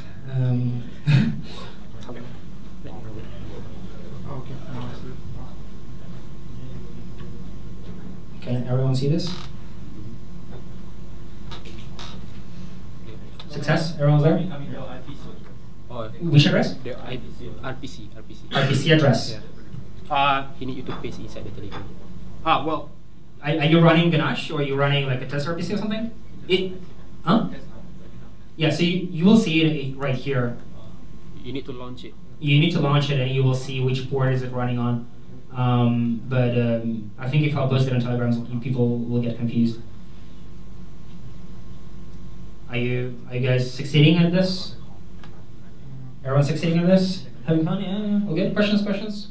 Everyone running problems? Who's confused? Got a problem or something? Yes. So if I'm connected to, I should send more accounts, right? Okay. So another thing is like you need to import account. Like if you just connected a private key, and if you go into Ganache, this is the key thing. Show keys. So this is your private key. Sorry, there was this confusion. Like the way you, like when you just stored metamask, you don't have any accounts like this. I have a ton of them, right? What you do is you do like import account, and you have an option either JS file or private key. And if you go to Ganache, you do show keys, and you will have a key. And then you copy that key and paste it in, and it will be an account. So if I connect it back to my environment, I'm on 0. It immediately shows that I have 100 Ether. Does it make sense? Guys in the back, how are you feeling? Everything's clear? Questions? Good. Thumbs up. Thumbs down. Okay, all good. No. Someone's having a problem. Okay, let me help out. Yeah. Okay. So. No, that's good. We'll do this. Okay. Okay. Yeah. Okay. So this is like your key there.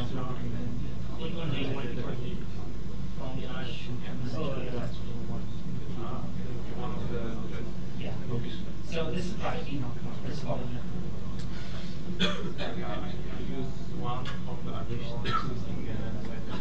Yeah. Those again, they're tests. Make sure. Yeah, another like very important security thing, guys. Make sure like if you're gonna like create right now a ton of like private public key pairs, and the ones that I'm showing on screen, like do not ever use them in production, because if you use them into production and someone sends you real Ether there, it's gonna be stolen. Like, be careful with that. Okay. All good there? Yes. Okay. Madam? Yeah.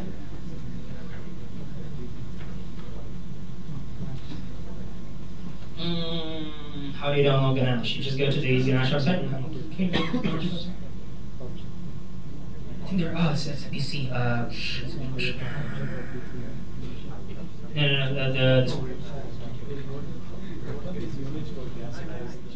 A lot of you guys went to the Ganache GitHub. Please go to Ganache, truffle frameworks.ganache. Yeah. There's like a Windows download. You're on Windows. All good? Questions? What should I do?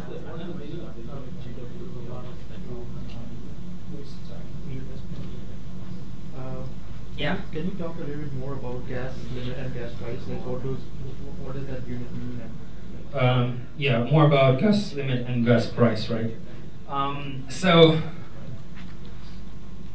okay, all transactions, if you're setting a certain state value in your contract or on chain, they cost gas. Gas is like a variable that costs Ether. Also, it's important to understand that like Ether is not the lowest denomination of value on Ethereum blockchain. Like the lowest one is Wei, and gas, it's like it has a variable value of Wei. So gas price, like one gas, Dave, what's the like average? There's like gas station website that actually tells you like the gas price on the real network, and usually like one gas costs I think like 5 Wei or something like this.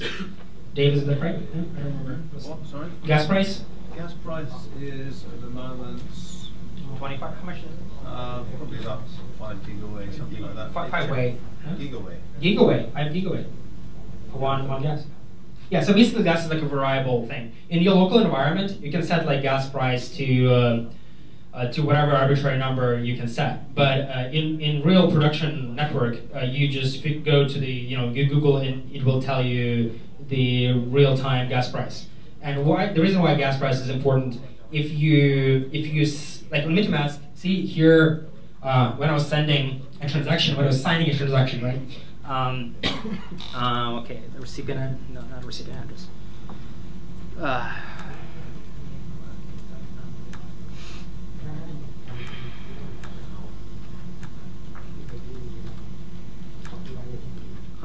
You set a gas price, how much way, but this is like only in test environment, I think.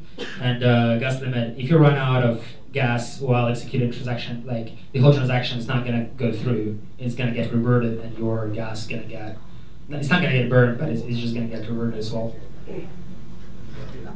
All good so far? Shall we go further? Questions? Everyone's clear? Everyone's learning things? And 10 power 18 way is one Ether. Yeah. If you go to your official website, you will see like a ton of documentation about how much is one way. Okay. So again, making a step back, we played around with Remix a little bit, and Truffle is like the real deal. It's like what you will actually be like git committing, so to say, right? Just for the reference, there is another framework, Embark, I think. What's the name of it?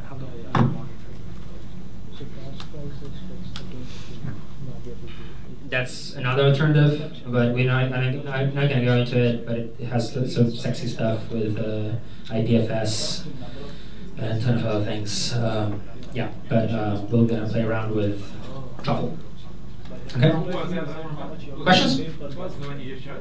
Embark. It's so basically what I'm talking about right now. I'm showing you Embark and Truffle. Those are like they're built in JavaScript, but they are like frameworks. So kind of like Rails in Ruby on Rails thing. It's like an environment and a set of tools that abstract common things for you. They basically like glue testing environment, they glue Mocha to your tests, so you can actually test your Solidity contracts in JavaScript. How awesome is that, right? And you can just run a few functions in your console, like, I don't know, like, let me give you an example of some other like thing that I have. I can do Truffle test, and it's gonna deploy. I'm jumping forward a lot. Okay, it failed. No, actually, like some failed.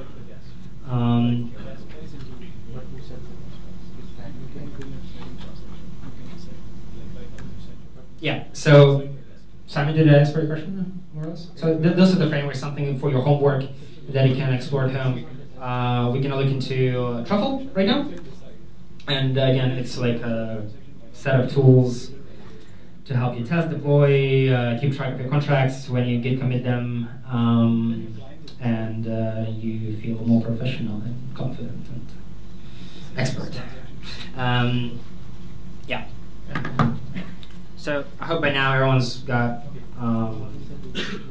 Truffle installed.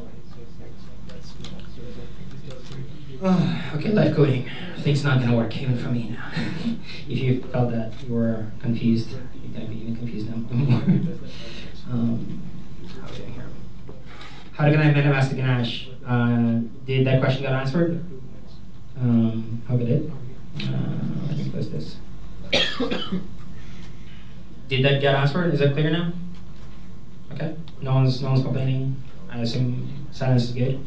Silence is yes. Everything is good.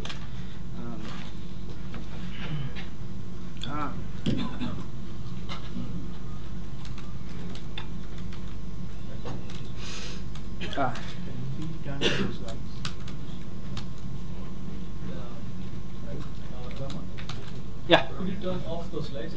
Good question. I wish. Change the light feed. Change the light feed. How do I change my? It's gonna take forever. Figure this out.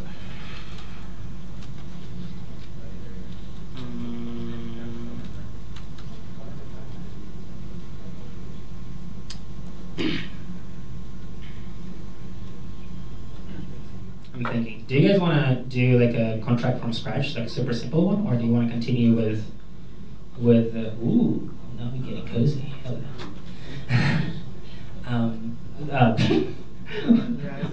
The irony. A different button. Can we do? Okay. Okay. We'll try to do a contract from scratch this time. Okay. So you just create a new directory.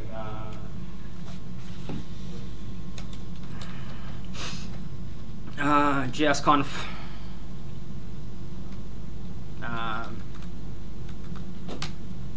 This is good, no?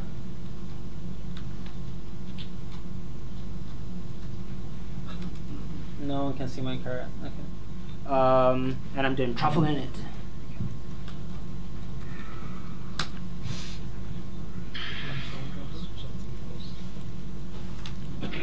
Ooh.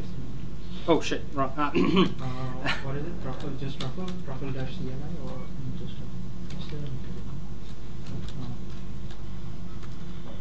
truffle in it. So oh goddamn, why is this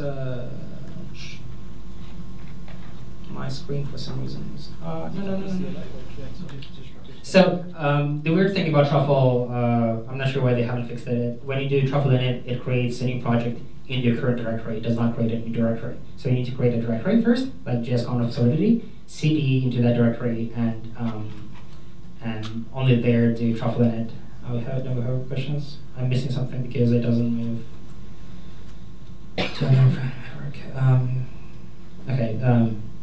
Okay, please someone help Pedro. I'll help Pedro, sorry.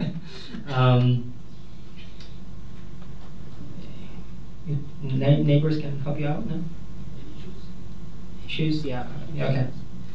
Cool. So we just did truffle in it, what it did. Oh, you can see here, cool. You can see a few things: contracts, migrations, test, truffle config, and truffle JS, right? And if you allow me, I'll just use Sublime. I like Sublime, except you cannot see it. Can you see it? No? We can zoom in a bit.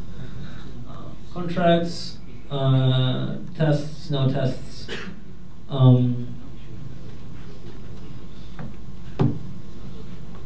Michael, is it safe for me to play with the resolution? Screen resolution?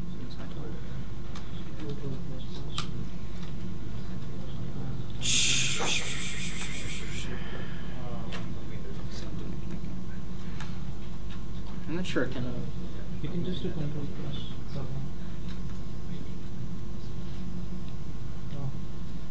Okay, so when you run truffle in it, it will create a basic structure for you. Contracts is where you actually keep your Solidity contracts. Migrations is where it's like files that deploy your contract to the network. It might be a local network, it might be a public network, it might be a test network. So they are pretty important. And because your contract is going to be evolving over time, it's important to. Ooh, God, I'm scared now. I think it's too dark. It's like code in the dark. You don't participate. But I'm gonna be losing this game. Okay, and we'll try to by default it creates like this migration contract, which I haven't actually used it. How embarrassing. Which helps you keep track of your migrations on the actual chain. But let's do a new contract, new file. What shall we do? What shall we do? Keep I'm not familiar with what are they doing there. CryptoKitties.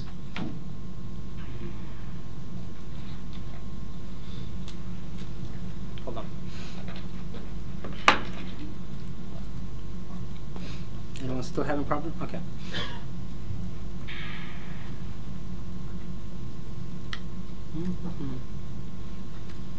Okay. I hope it's not overly, or is it overly complex? But what's the contract that I'm gonna try to write? Let's write a game. How much time do we have? We have an hour. It's not gonna be sufficient. but still, it's a game where it's like a multiplayer game where everyone can vote on a number between 1 to 100, and whoever gets the closest to like 30% of an average value wins ether, right? Does it make sense? So like it's like a beauty contest. So everybody have to guess what everyone else will pick, right? It's clear, right? So like everyone votes from 0 to 100, and whoever gets their number closest to like 30% of the average wins. Okay.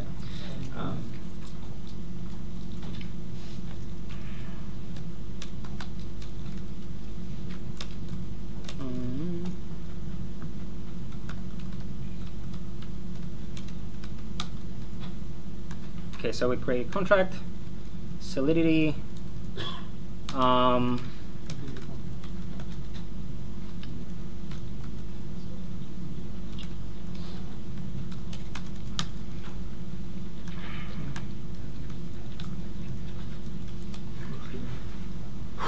okay, I'm getting stressed.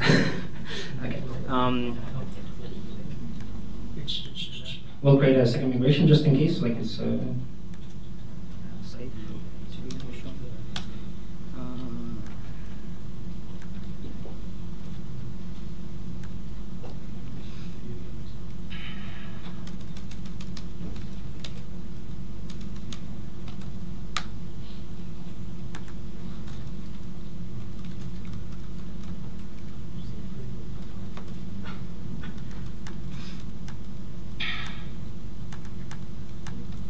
Okay, so we have two migrations. We won't be doing tests for now. I mean, it's really critical to do them. I probably should have to show them somehow too, but for now, this. And I'm going to be copy pasting from my another contract that I haven't finished, so I'm going to be cheating a little bit, but I hope it will be easy to follow more or less. Could you please zoom in just a little bit? Come again? Zoom in. Okay. Hold on.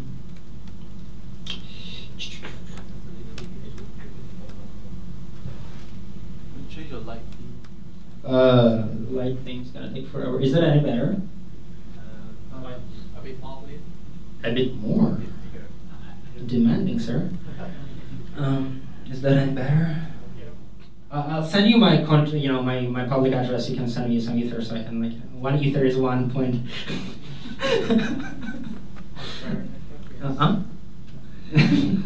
Okay. Okay. Beauty contest. We're gonna do. Contract is gonna have. Okay.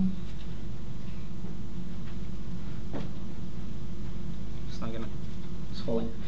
I'll try. Like this. Never mind. Okay. So.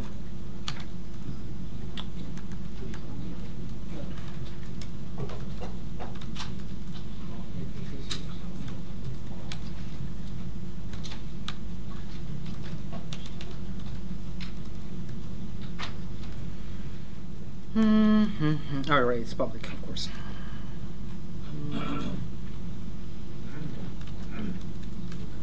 What is this?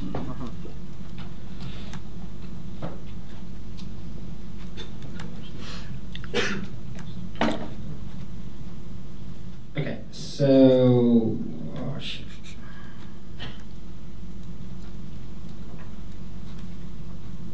is this feasible? More or less? Yeah. Can you check the top? Can I do it? Can you check the Telegram? Oh, sorry. Oh. Oh, right.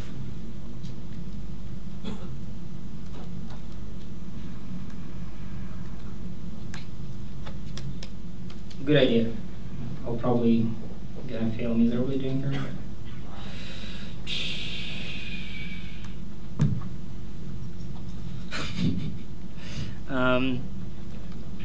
Okay, hold on.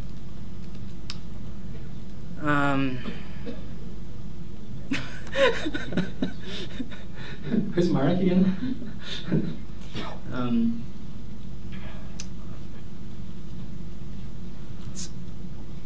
hard enough to go like this, but it's really hard.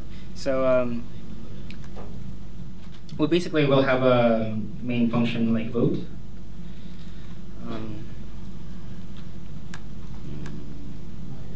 Actually,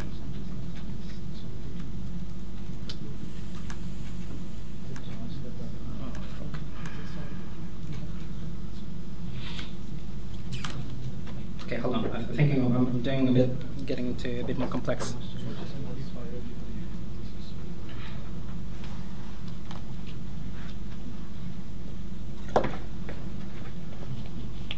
Michael, did you turn off AC accidentally? No.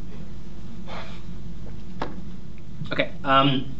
What should I? I'm thinking of I think I'm getting too complex. I didn't think of a simple example that I can show you guys.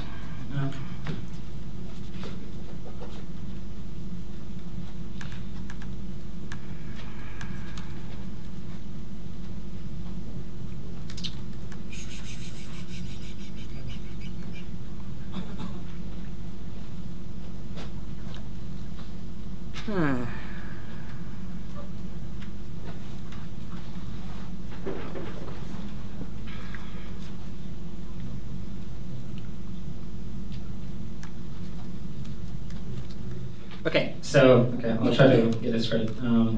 If I fail, don't blame me. So what are we doing? Okay, so we're having an owner, the person who created the contract, just in case, like a security measure that you do in case there is some value in the contract and you want to like just someone destroy the contract and the value can be sent back to the owner.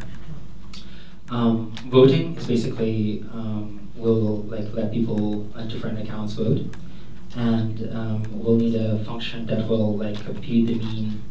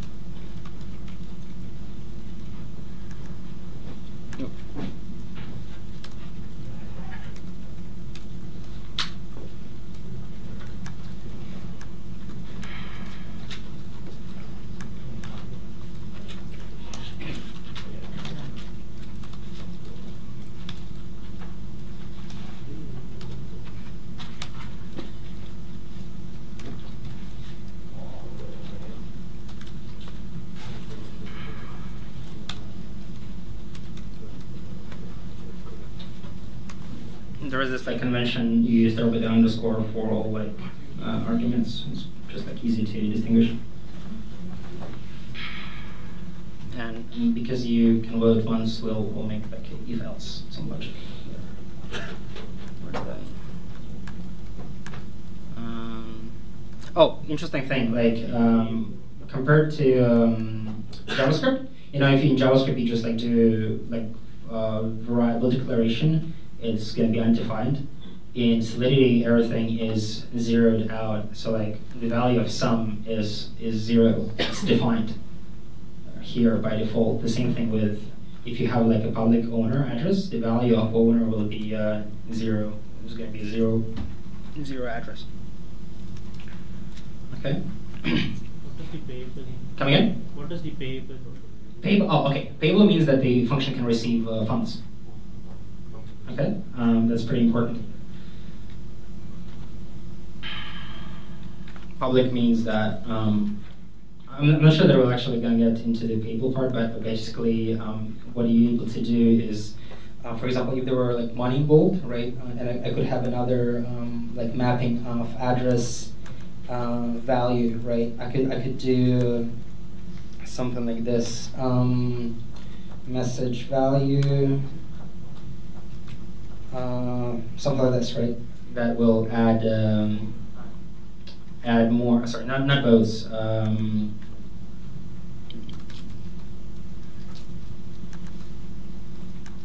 Does it make sense? So this is going to be a hexadecimal number of, like, for example, if if this participant of the network calls this function with an argument and with ether value, this contract is going to execute some logic. It will set this internal state as value and assign it to the address of the sender, and it will also add more value into the balances for that voter, right? And we can do yeah. And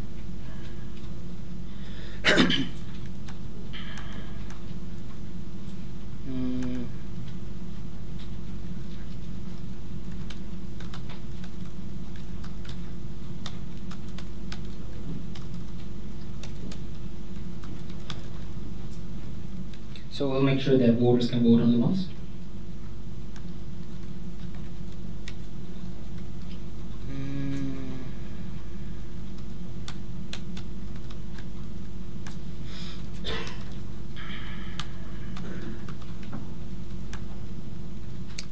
We'll disregard the values for now. I just want to keep it as simple as possible so no one gets confused. I don't get confused as well.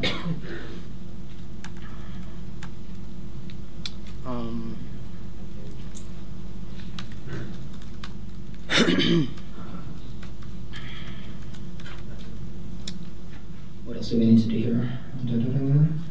I'll cheat. I'll look at my previous contract. Sorry, and I need to remove.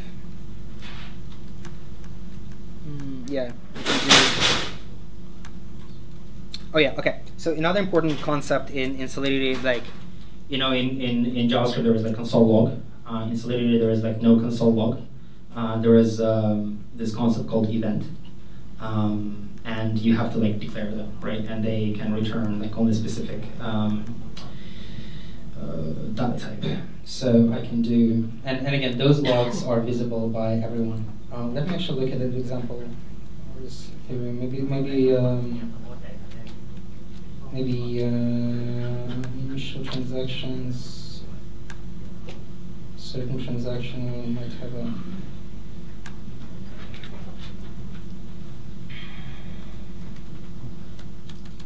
no logs here. Anyway.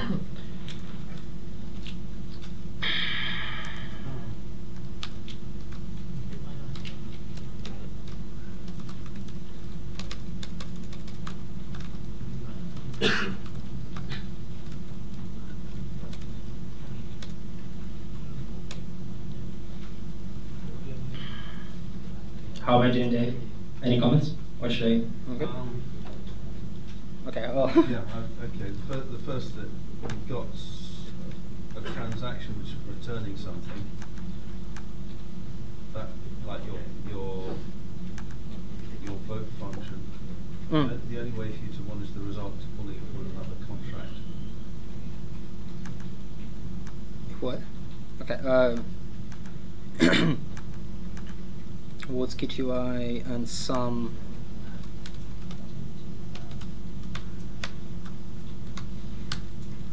I mean, I understand this is going to be very efficient. It's not the previous code, but I hope it more or less makes sense. Other questions? Cast my code usage. What is that?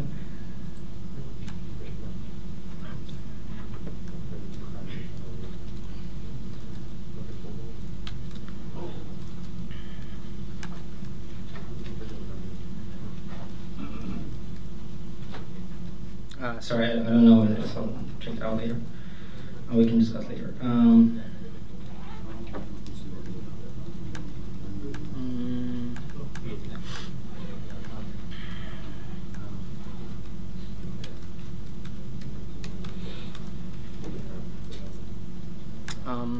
We can just check whether it compiles and see.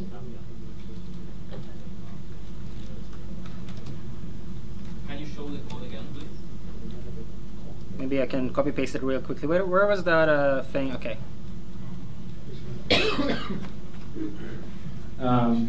Ooh, how do I? Was someone selected it or something? I have no idea what code share is. Anyway. You can write in the real time. I'm sure I can. It's not like my comfort zone. So. Yeah, it's already pretty bad. So like I want to like avoid confusion. I mean, it's pretty bad that you guys are confused. It's gonna be even worse if I'm confused. You don't know I want that. I don't know I want that. You know, pizza, French fries. You know, stay here every time.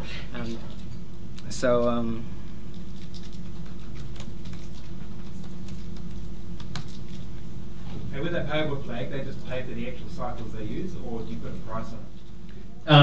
With the payable function. So that means that this function can receive Ether. Oh, people they nominate how much they give. Yes. Pay the flag. Yeah. So for example, if it's like if you're playing, buying something. If you're buying something, or you're like betting on something. What you can do is validate the incoming amount to make sure it's. Yeah, you can like actually have like a local variable that is like sets the price if this like. Just do a conditional at the start of the function. Yeah, you can actually just like you int. No, I'm not gonna use that. You int price and if like. Yeah. Yeah. I mean, I find it's pretty exciting because like if you do that in like if you receive payments with Stripe or anything else, like you have to do a ton of like authorization, like callbacks, keys, back and forth between Stripe server, and here it's just like everything is there.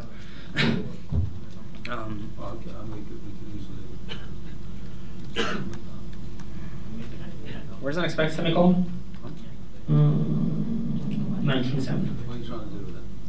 Unexpected semicolon somewhere. You need to add one after the doc string. Oh, after the log. There's another one. There's just one more doc string without a semicolon. Oh right. Thank you. I don't see that pixels and semicolons. Okay, more or less success. So that means that the contract compiled. Okay, and the interesting thing, like when contracts compile, they get built, and you get them in this. Can you still see this in this build directory? And it's also an important part. Like I'm going to be again jumping things, so like we cover quite a bit of ground. When contracts compile, they create this like JSON API files, and they are pretty important. So because they basically contain your like quite a bit of information about your code. They contain all the interfaces about all the functions. So for example, I have this load function, and it's gonna have come on somewhere. Okay, here we go. It's gonna have some information about load, like attribute. It's not a constant. Hold on. Oh, here we go. Okay, ABI. Thank you, Dave. So inputs load. Constant false inputs. Okay, so in ABI, this actually kind of provides information about your contract and function. And you can see like the name of the function is vote, certain outputs that we just declared. So we have a type of inputs, type of outputs, whether it's payable, and so like the beauty of this thing, it's not really beauty, but the interesting thing about this is like type function. When you build and deploy a contract, you're gonna receive this, and also it's gonna contain somewhere like the actual address where it's being deployed, if it is deployed.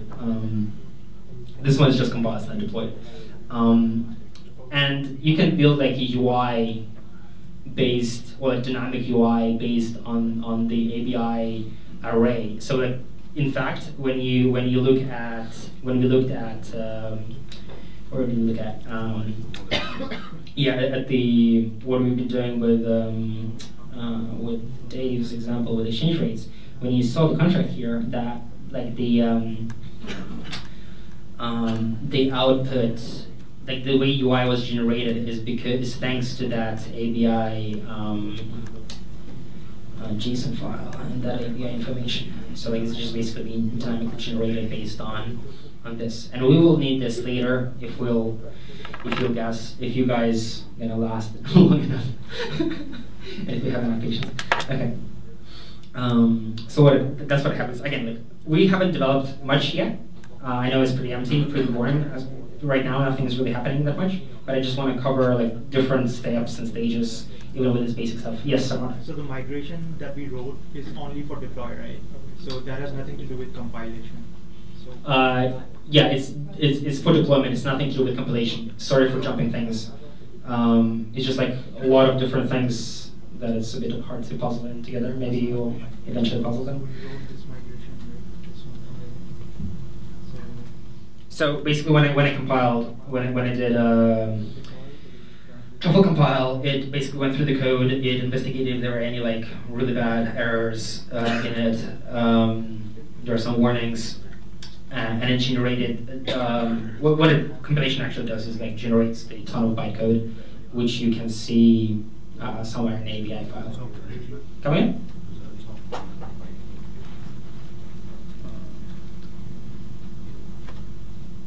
Yeah, here we go, ton of bytecode. So this is actually what's being deployed on your either local network or. That's all the numbers we saw earlier. Yeah, that's all the numbers that we saw earlier. Okay. So I mean, I know this is pretty low level stuff, but it's pretty important. It's actually, I mean, like I used to be doing JavaScript for many years, and I never actually went in depth of like compilation stuff, and now it's actually pretty exciting. So I know we haven't done much yet, but I just want to go through all the steps. And let's just like publish this contract with Truffle to your hopefully running TestRPC environment, or Ganache. Ganache is just like a UI on top of TestRPC, and it runs TestRPC.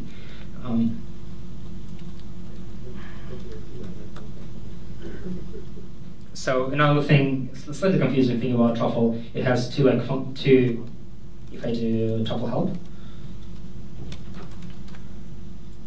it has Truffle migrate and Truffle deploy.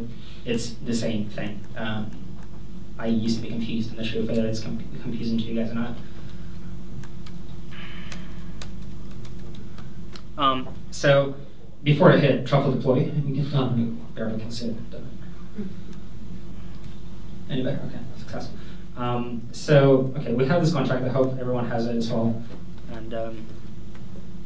And I have a migration step. Sorry, no. Okay, main migration, which basically takes the BDSL contract and deploy. There was like way more that you can do here. You can like set, like for example, with example that Dave gave about Exchange, you can like add additional parameters here with which you deploy the contract. But for now, we'll just keep it easy. If I do Truffle deploy, oh, I think it's gonna fail. I know it's gonna fail. What did I do? Truffle deploy. Okay, no network specified. Another important thing, Truffle config. Okay, here you actually specify how Truffle, like to which network it will connect to when doing deployment of your contract.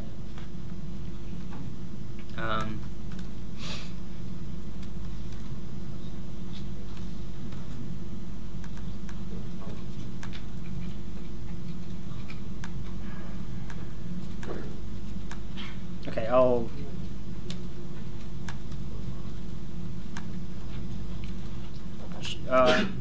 it should be pretty simple. I'll let me remove all the clutter. So, okay, that's config file. I can actually delete in this thing. Just want to keep it simple and not confuse anyone because everyone's confused already. Let's see. Okay. So we have Truffle.js, right? Everyone can see it. Everyone has it. Any confused faces? Yes, problem. Can you share it? This thing? Yeah, please. I'll send it in Telegram for you guys in a moment.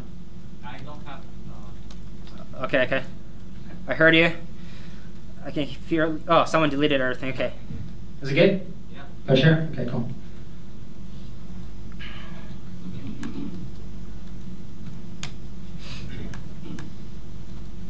Okay. So basically, what this thing does, because we are running TestRPC network in Ganache, so we have this server that runs and accessible on this port, this RPC server, and in Truffle we'll be connecting to this environment and a network.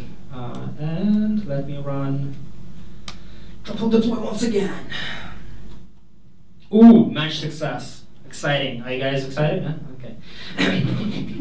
Okay, exciting thing. Okay, you can actually see stuff happening. What just happened is Truffle went out and performed this.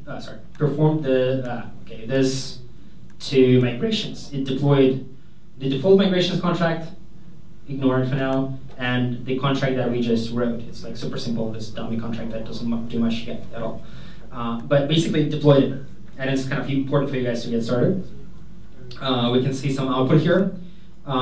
This is actually the code of the public address of that contract. It's there in your local TestRPC network, and we can see some changes that happened in TestRPC itself. And I'm using Ganache again because it's like UI, so it's a bit less confusing than just like running the same piece of code in command line.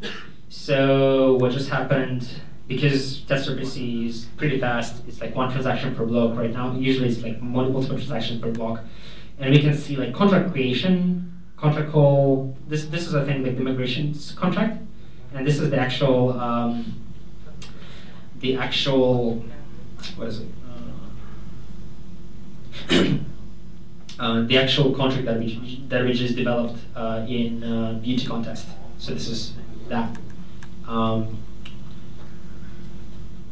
Okay. Everyone's following. Any questions so far? Everyone's excited?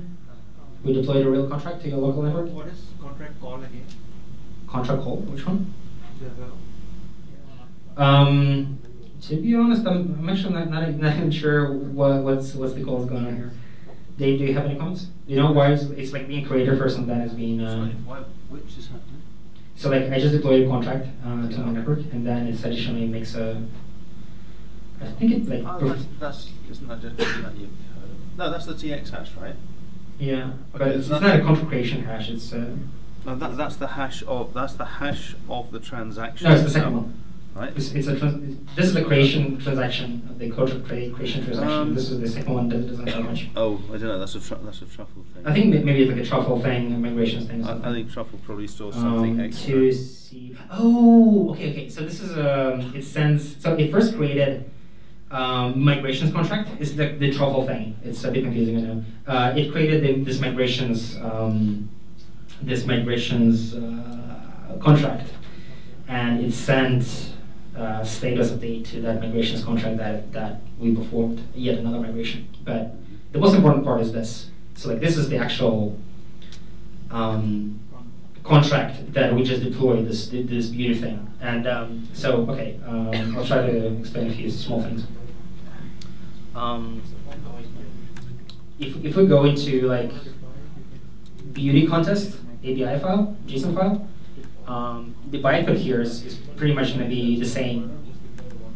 So if I copy paste this, that's the bytecode. So it's exactly the same, and somewhere here will be the address. So this is the I think contract address. This should be the contract address, and you can see it here as well. So it's the same. It's the address of your contract that you just deployed on your local network, and this is the address that you're going to use to interact with this contract. Okay. Okay, what should I do next? Is this clear so far? Some confusion around migrations. Okay. What's the point of the migrations contract? I mean, why do we do it this way? Why not just publish our contract directly? Okay, so the migrations contract keeps track of the previous migrations that you've done. Like in-depth explanation will be provided by Truffle documentation. Yeah.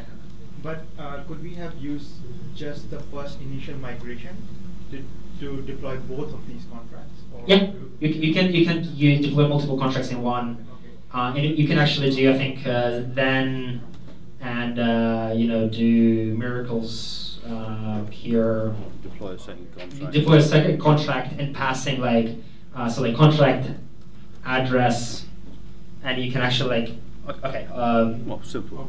Token sale and coin. Yeah, simple.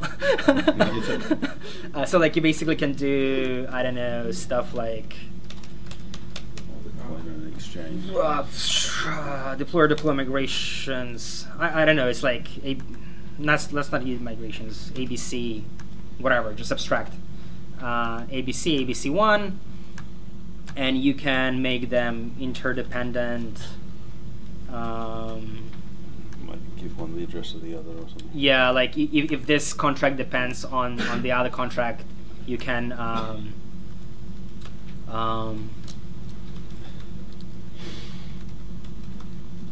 you could do something like this. If like, remember you guys, someone asked about like whether, like, what happens if the code goes wrong, and like that's, for example, you initiate a new contract and one is dependent on another one. That's sort of how you do it. And it can get way more complex, of course. But I'm trying to keep it simple. Questions? Yes, gentlemen. No, yeah. How do you use an outside app to interact? Yeah, good question. I think it's like we're moving a few steps forward. So, shall we go into this right away? Web3.js, please. Shall we go into this right away? I think that's a very good question. I think that's probably one of the best questions. One of the things which everybody here has a direct application for immediately. Okay, so I wanted to do a few things here, but I think that's a very good question, and because we're running out of time, and I think people are running out of patience. So the quick answer is there is this thing called Web3. And metamask is written in Web. Yeah, and metamask is a Web3 provider, right? So in your code, in your web application, basically you will have you'll be interacting with this variable, like Web3 variable. Is okay. Like if I'll cheat again. I'll show you some like JavaScript finally. I'm excited to see JavaScript finally. Some React code. I'm the only person excited. Okay, this is some JavaScript code finally, right? I'm just jumping many steps. I hope it's not going to confuse you even more. Okay, so basically, there was like some magic here. Web3 is this library that you go to. Web3, there's amazing people from Web3 Foundation. Sadly, none of them at this conference. Maybe next time. They were in Singapore though. Wow, last year. So this, it's like a library that provides you, connects your code, your JavaScript code in the browser to whatever network that you connected to in metamask. Okay, I'll simplify it. Okay. Shall I give a few ideas while you? Shall I give a few ideas while you're trying to find what you're looking at? A few ideas. Okay. Let me just try to. Okay, someone's doing stuff here. Okay. How to interact? Back to the question: how to interact with your contract that you deployed, right? Okay. So we have this Web3 thing, and the important bit, you need to use like a few things. You do like npm install Web3. You do npm install truffle contract, right? And then from your deployed, so this is actually like a bit more of a mature app. It does the same thing. It has like this beauty contest contract. Okay, thank you, sir. Thank you, sir. Fantastic. Okay. We are a team now. Okay. So remember when we did the deployment, we got this. Okay, I think should I? Is that fine for you? Okay. We got this contract API file. So this is the one that you're also going to keep in your front-end project repository, and you will actually require it in your front-end code, right? And then you use your project, your contract, like BGP agent or beauty contract, deploy instance, and then you basically can interact with like vote, and I can do vote one from the main account. Is that more like, I know I'm skipping a ton of stuff, but does that like more or less clear? You getting like a few bits and pieces more? Yeah. What is the account? Where do you get? Okay. So the accounts are coming from. Remember when we were setting up MetaMask? So it's not exactly a hash. Well, sort of. You're picking one of the. For example, let's do. No? That's okay. Mm-hmm. Okay. If you're using MetaMask as your Web3 provider, in other words, it injects you a connection to the network, you can use the, you end up using the accounts in MetaMask. Anytime you want to submit a transaction, however, MetaMask will pop up and ask you to sign the transaction. So nothing happens without you saying so. Right. If you're running parity at a parity node at the back end, you use the parity signer in exactly the same way. Okay. So the parity signer will come up and ask you to sign the transaction. So right? the account that we select there is the one that will be used. Yeah. So okay. So like here's an example. So okay, I'm sorry to use CryptoKitties, but it's I think they did a pretty good job. So cheers to them. So for example, I am in metamask, right? And I am connected to Robston test network. What metamask does? Oh shit. Cool. Yeah, it's cool. It's code. Okay. So it injects this like Web3. Oh shit, you cannot say it either. Okay. Huge success. Web3 library, and you can do a ton of interesting stuff here. Use MetaMask. Sorry, it's just a trick, right? And this thing, there's like a huge documentation around it, and you interact with it to do to like sign different transactions. Like using this library, you can like get your Ether balance in your account. You can send transactions. You can call functions. That's like your gateway. This is your like gateway drug to blockchain development, to Solidity development. So you're going to be interacting a lot with it, right? Does that answer your question more or less, right? So okay, an example with CryptoKitties. So so right now I'm connected to like Robston network, and like MetaMask, their code is calling Web3 JS, and it figures out that it's a normal network. And if I connect to, for example, to main network, it's like, oh right, you're on production network, and like lets me sign in, right? And for example, you can also switch your networks, and you can switch your accounts. So you might have different accounts. On account one was like whatever random key, okay? And it kind of authorizes me there, but it sees that I don't have any keys, because I don't have any keys on this account. It's like it's like nothing's there.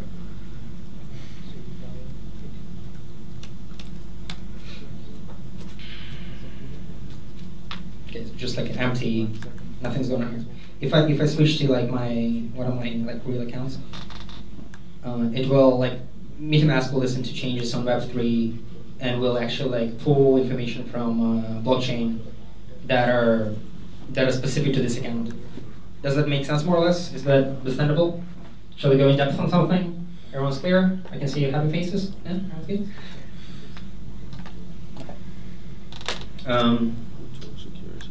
Okay.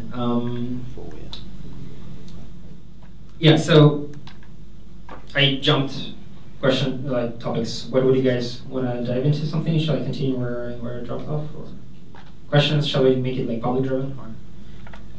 Yeah. A contract, a contract lives at an address, and when you send money to that address, it'll live there, right? I mean, correct. Yeah. Contract has its own private funds. Yeah, contract has its own balance and storage.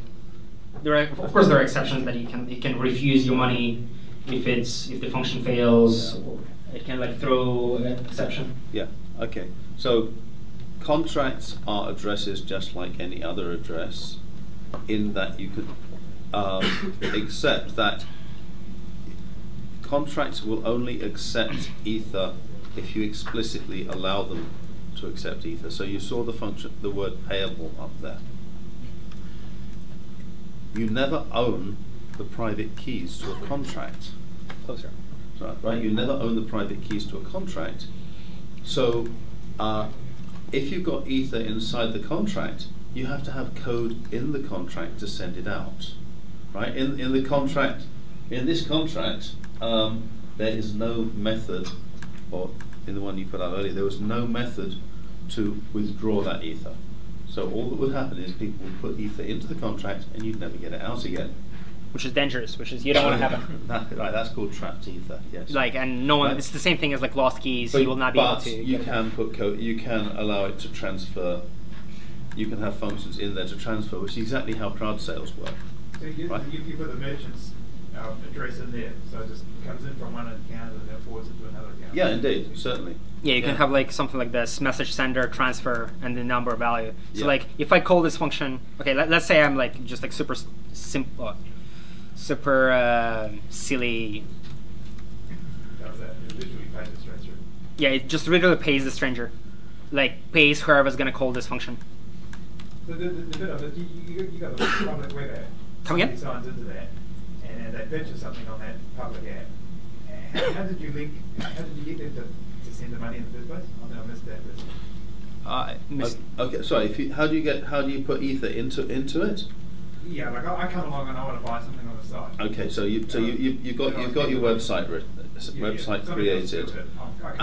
So like normally you'd have a plugin for PayPal or something like that. So you want to write a plugin for Ethereum. So your plugin for Ethereum would normally be expect to be Web3 enabled. But this is on the back end, right? No, I'm talking about front end. I'm talking in your JavaScript on the site. So you build a plugin that uses JavaScript, which is Web3 enabled. Yeah. So in order to use it, just like CryptoKitties, it would say you have to have a Web3 provider, of which MetaMask is one of the most common, right? Right. So then, when you get there, it will know what your MetaMask account is. Yeah. Automatically, it will say, okay, this is your account, this is your balance. Yeah. And then I want to buy 5, so it calculates how much you have to pay. Yeah. And when you click buy, it will send the buy transaction to MetaMask to sign. And you'll see it coming up in MetaMask saying, I want to send 5 ether to this address or 3 ether to this address. And you sign it in MetaMask. So that's your security. You actually push the button. So you actually have to press it in MetaMask. Let me do like a super shameless plug about CryptoJobs and like ton of jobs. If you guys are going to be very good, actually like people hiring regular engineers like C++ and finance directors, etc. But anyway, I wanted to do like a while ago. I wanted to do like a super simple donate button, right? It's just like spaghetti jQuery code, but it's very easy to understand. Let me even like dumb it down even further. Okay. No analytics. Rest removal. This.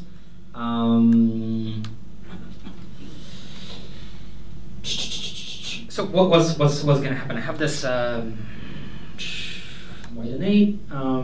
button. So basically, when I click, where's my donate with metamask, right? This thing pops up, and I can like enter 1 ether, and if I send OK, I hit OK.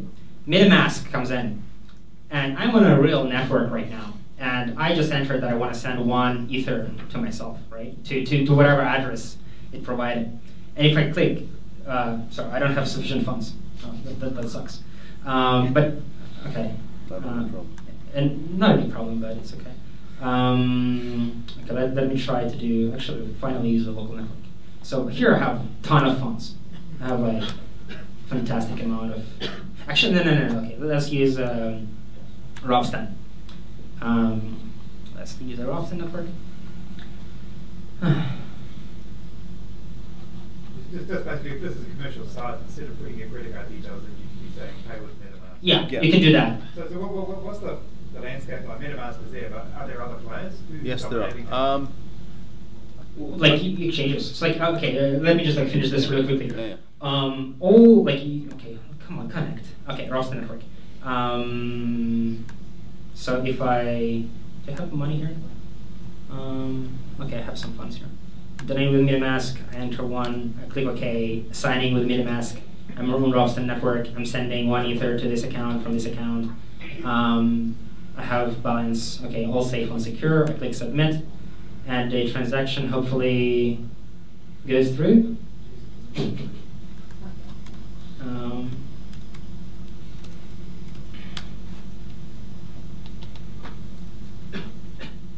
Yeah, okay. See, the transaction is pending. Just now I confirmed and paid myself on the test network, which is not much, but it's stuff. And the way it's been accomplished is like super simple. So Web3 is coming, like you don't have to import it in your front end. It's just being injected by the metamask Chrome extension.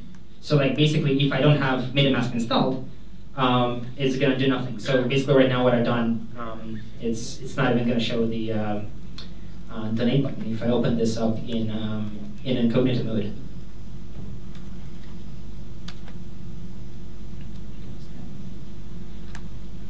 Yeah, it just doesn't show a thing because there is no MetaMask here. It's not even showing the button. Okay, and when I click the button, it hits loading. You get the amount from prompt, and then I convert this amount to Wei from Ether, and I send it to this account, right? So this is the account where I want to send money. So this is like a super simple thing. This is the account that received the money. This is a transaction and received it from this address. It's that simple. Questions? Yeah. So you're asking about providers. The only one that the only provider that actually, the two providers that I know of that work with accounts encrypted in them are Parity, which is a lot more, or MetaMask, where MetaMask's USP is basically that they protect your keys and they inject Web3 into pages, and apart from that, all you can ever do is send Ether. However, it is also possible to write applications with Web3.js where you handle the keys yourself. So one of the most popular sites in Ethereum is MyEtherWallet. Now MyEtherWallet is completely JavaScript, Web3.js, but you can use a private key, you can use a JSON wallet, which they will then use the appropriate functions to do the signing with. Or you can use something like this, which is a hardware wallet, which is, if you have any Ether worth keeping, you should consider getting a hardware wallet. And then they communicate with this using the relevant API to communicate this. And in these devices, your keys never leave the wallet, right? The transaction goes in through the serial cable, and it comes out signed again. So there are plenty of things with Web3, using Web3.js. Some of them do not need to use an external, to use another app to contain the keys. You can get the keys in another way. And of course, another thing you can do with Web3.js, if there's something going on, you can just write things that monitor them. They don't need always to send transactions. So, what's the state of a sale contract, and you just extract the numbers. Then you don't need any signing at all. Yes. Oh, all right. Okay, there was I think we were officially we are ending at 5, but we are happy to stay here as long as you guys want, and we can do more Q&A and maybe code more if you guys want. I'm gonna answer a few questions right in what is it called in Telegram. Oh yeah, I got some T-shirts. T-shirts for questions. Yeah, who gets a?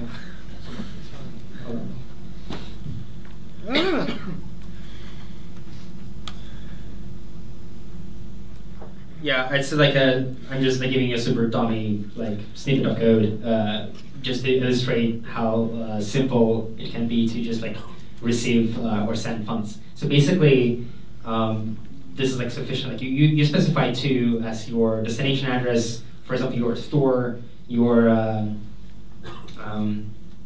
have a store and you have your wallet, and you specify it as this 2, and then you specify the value of your product. And when this function is being executed, the one that I sent in, you can actually see it. Okay, in a browser, the MetaMask confirmation gonna pop up, and when people click buy, that means the transaction is being signed, and you get the Ether, and you get this transaction verification, confirmation thing that you can everyone can see it, and everyone has access to it. and you can see that it actually happened. So if you can actually like navigate to the transaction, you can like explore it, you can play around with like destination like to address, you can see what happened here. You can go to my site and like play around with it. There's actually like if you look at under the hood, like I made it like super dummy simple. So you just can see the where's it? I don't know, somewhere there was a here we go. The Ether code. So you just like even want to copy paste it. And I think I even made a video somewhere on YouTube where you can just like follow through and understand. Well, payments is only really one usage. I mean, if you got say like banks reconciling stuff, they may not do the payments through this. They'll just basically get the fact that you owe me some money into the transaction hole, right? So they got to record it. And then conduct the payment offline. Come again? So say you have two banks settling something. They may put all the codes to do the settling on the blockchain, conduct the actual transaction, not transfer any money or Bitcoin, but just get the record of we agreed to pay this amount to each other under the chain. So you can just use the processing, not transferring money, right? Yep, you can do that, but it will kind of doesn't make sense really. I mean, like, well, you might want to transfer US dollars, and you just want to get a history of that into the ledger, right? Yeah, you can do that, and like I think there are like other blockchain projects. I will not mention the names, but they're pretty well known. You can just Google them, and that they specifically designed for banks. Specifically about the ledger, right? Yeah, specifically ledger. They're like intra-bank ledgers specifically designed for bank usage with higher throughput. They're way faster than Ethereum. They have some downsides and some. I think the ASX is doing that for some of their transactions. So they got a project. I'm not sure what those guys are. Maybe they are. I'm not sure. Definitely are. Yeah. More questions? Yeah. Initially, we saw how to use Remix to trigger different methods of contracts. Yeah. So can you do that with Web3? Yeah. So actually, yeah, that's a very good thing. So the cool, like really cool thing about like this Web3 provider. Why is my UI is messed up? Why is it so like that?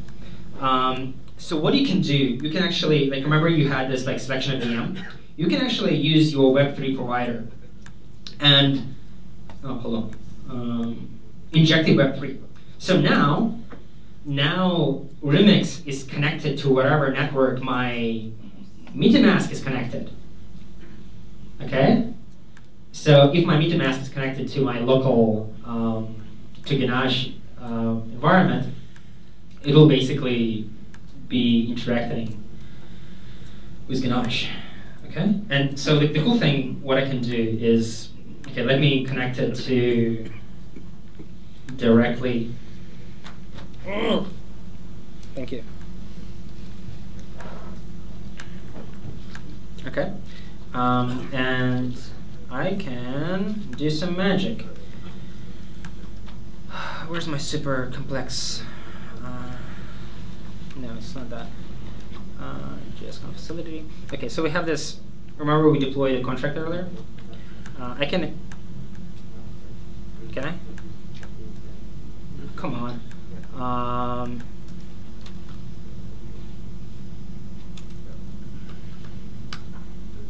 Did I spell it right? No, I probably didn't. No, I didn't. I have no idea. Spelling is not my forte. Hold on. I need to keep it exactly the same. So what I can do is I copy pasted my code, and remember that we deployed this contract and it was sitting at this address. I can actually load it at this address, and it will compile again this thing in memory, and it will provide some lovely interfaces. Okay, so I can basically, from Remix, I can interact with my contracts that are on my local machine. Basically, I'm interacting with the contract that is here, and I can call its functions. And if I call the get an owner, it will get the owner of the contract, which was set to this when I was deploying it. If I get me, nothing's going to happen. If I vote, there's going to be a vote, but because I'm not, there's no function to retrieve the vote. But it happened. I voted, and everyone can see that. So okay, there is even an event happened, like voted, remember we had this log string. So this is the log string that's log string event happened. Okay. That's very interesting, but it's not exactly what I wanted. Okay, sorry. To understand. Basically, how would you use these methods in a web app? That's what I'm trying to understand. In a web app. Okay, so. Okay. Show my Ether wallet. No, that's gonna be confusing. No, but I mean, it gives. No. No, it's gonna be confusing. Show my Ether wallet. Pick up a contract. Pick up the API. How would you do a vote on a web app? Like, how do you create your own web app that is going to be interacting with your own contract? Have a vote button. Right? Yeah. Okay.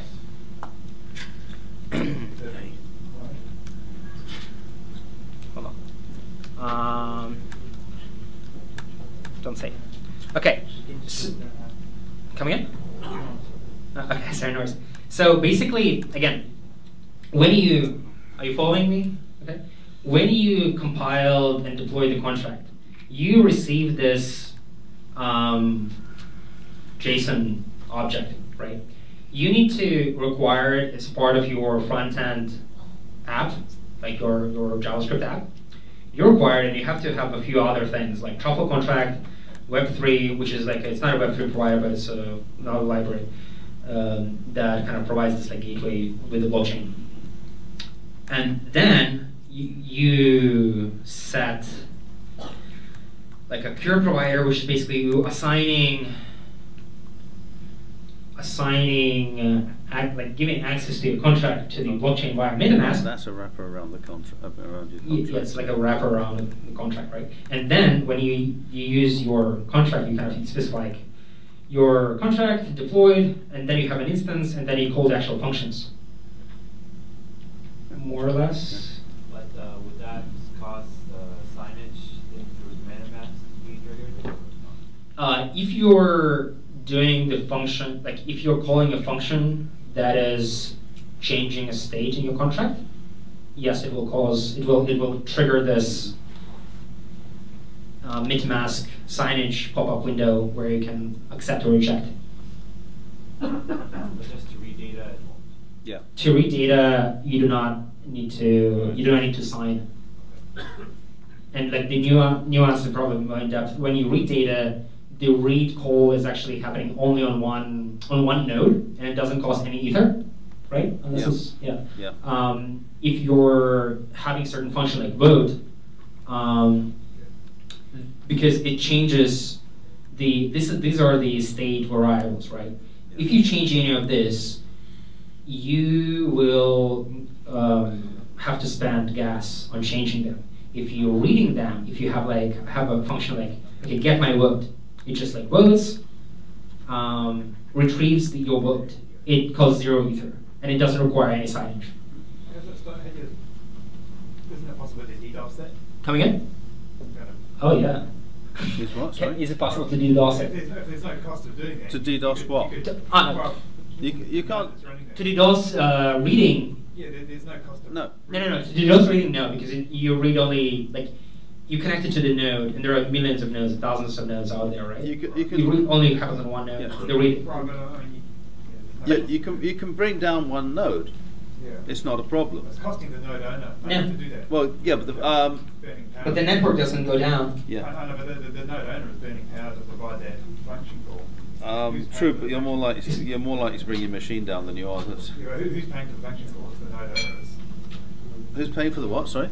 Well, the guy who's running that function. Yes. Paying electricity to provide the run the node. Yes. How does he get paid for doing that? Most people do it to keep the environment alive, because it's in their interest to keep the environment alive. It's not a significant electricity, waste if you're just reading. So really popular. But if the specific node, you can bring the node down, but you will not bring the network down. You can connect to any other node. The network's absorbing the cost of running that stuff. Coming in? The network is absorbing the cost of running that stuff. Well, most of what goes on is submitting transactions. Yeah. Right now, when you submit transactions, it costs you money, and you ain't going to DDoS by spending money. Yeah. That's the whole. That's the whole crux about gas in the first place. And the other thing about gas is because you have the gas limit, it stops you having like infinite loops and things like that because you run out of gas. It's just like, say with your gold price, if you have a function that's providing a gold price and millions of people are trying to buy and sell gold, they're all going to be querying that function. Yeah, but they'll be querying it on different nodes. Right. You end up querying it on the one which is closest to you most of the time. Yeah. It's if everybody is going to a single web page which is talking to a single provider, then you got a centralization which wasn't what you were after in the first place. Yeah. So yeah. If there's no benefit for the node to actually do the computation of the method, where does the gas actually bring up? Sorry. Come again? Where's the, okay, if you're paying, shall I check? Okay, now comes the bit which I avoided talking about. Everybody heard about mining, right? So, running a node is not that expensive, right? I mean, I run a node most of the time on my MacBook the moment I turn it on. And the only time it cost me was the day I did it on mobile and I used up all of my mobile allowance in one night. Mining is something different. The whole concept of mining, right, we're still using the same concepts that were put in place by Bitcoin, which is called proof of work. And the aim is to make sure that no one miner, no matter how powerful his machine, mines all the transactions. Because if you mine all the transactions, you could rewrite the blockchain, right? And nobody would know. So, in order to do that, then there is an artificial contest put in place called proof of work.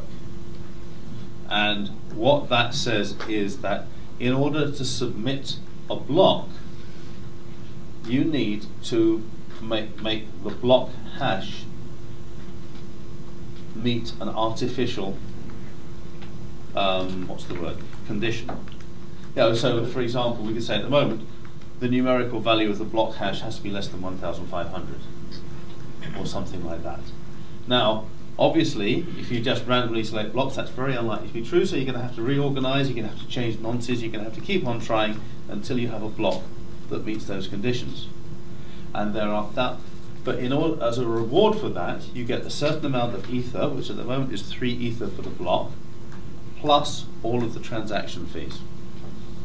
Right? Now the transaction fee that you pay is the gas you use multiplied by the price you offered for the gas. Right? So also coming into it, if I as a miner want to mine a block, I will choose the ones which offer me the highest gas price because I'll make the most out of that block. Right? So the miners get paid. That's where your transaction fees go. To the miners to keep the system fair. Now, they're working on something called proof of stake, which is supposed to be another way of keeping it fair. It's not quite there. Yep. Sorry, just before you run off on that, the ether goes to the winning miner. Yes. The one that got it right. Yeah. First-ish and published it and was accepted by the network. Correct. Yes. So we don't distribute it to everybody. No, you don't. You distribute it to one, but it happens so often, so frequently, that it eventually is. Yeah, I mean, because it's a difficult thing to win, that it relies as much on chance as it does on computing power. It tends to get generally distributed amongst different miners, right? Does that kind of answer where your transaction fees go? Yeah. The functions, are they evaluated once by the miner, and then the results of the function, or the new state, is that part of the block, or like does the function need to be evaluated every time they're computing a hash? Okay, you submit a transaction which changes the state of a contract. Yeah. The miner will prove that that is valid. He'll either prove it succeeds or fails, but whatever happens, he will include it in the block, right? Every node on the network, the moment they include it in the block, they will compute the state of the Ethereum machine. Yeah, so the reason I asked you that is, I mean, does it cost the miner more if you have a function that's very expensive versus a function that's cheap? Because what you said is like, well, yeah. The cost is I mean, the hashes. Okay, every block has got a gas limit, right? So you can either have a few really expensive transactions or a lot of really cheap transactions, right? Because the whole point about the gas price of a transaction is that if you've got a repeated loop, which takes a lot of computing power, then that will cost more than just a simple piece of code. If you've got something which uses a lot of state variables, that is more expensive than using local memory, because it's more the computation of moving information in out of state variables are actually higher. Right? So the gas limit that you have to provide is actually based upon how much work has to be done. So to compute a block, the miner is also computing these hashes, right? Yeah. SHA-256 in Bitcoin, I think it's a different one. Yeah, it's called SHA-256. It's quite simple. It's close to a SHA-3. So I mean, and they're doing this millions of times. They're doing billions of times. Yeah. So how does the cost of doing that compare with the cost of computing your function, even if it has a loop that runs to 1,000 inside it? Like your contract might have a function that runs to 1,000, but that's still really cheap in the scheme of things for the miner, compared to computing SHA-256 like a billion times. Really cheap as in what? I have as in seen electricity, time, the CPU spends on it. Well, the point is, I mean, now we get to economics. For most miners, it's still economical to do so. Otherwise, they wouldn't be mining. I mean, I haven't mined for Ethereum for about a year and a half, but I mean, I was making money out of it. Obviously, other people are. People are looking at reducing the costs. There's one project called Hydro Miner, where they take industrial containers full of miners. They park them right next to hydroelectric dams in Austria, and they buy wholesale electricity from the dam. It's far more ecologically viable for the simple reason that they're not burning anything to get the electricity. But I mean, that's why we're trying to get away. We're trying to get away from proof of work on Ethereum. It should be sometime in the next year, hopefully. There are one or two networks out there. The Qtum network uses proof of stake, which means you're not doing as many computations. You don't need graphic cards to do it. In fact, on Qtum they say you can actually do mining using a Raspberry Pi if you want to, as effectively as a mainframe. Questions so far? Does the proof of work increases the complexity when the block increases? It doesn't have any impact on the blockchain. It generates a lot of heat. It uses a lot of power. It contributes to global warming, which is why I'm trying to get rid of it. Still the same. Even if the number of transactions increases, the complexity of the proof of work is still the same. Yeah. As far as I know. I really don't go into that. I'm afraid it's. I'm a code one. How are you doing, Raman? Yeah, I'm good. Yeah, I mean we're over time, but I'm happy to be over time. Yeah. We are happy to answer more questions, do more coding, do whatever you guys want.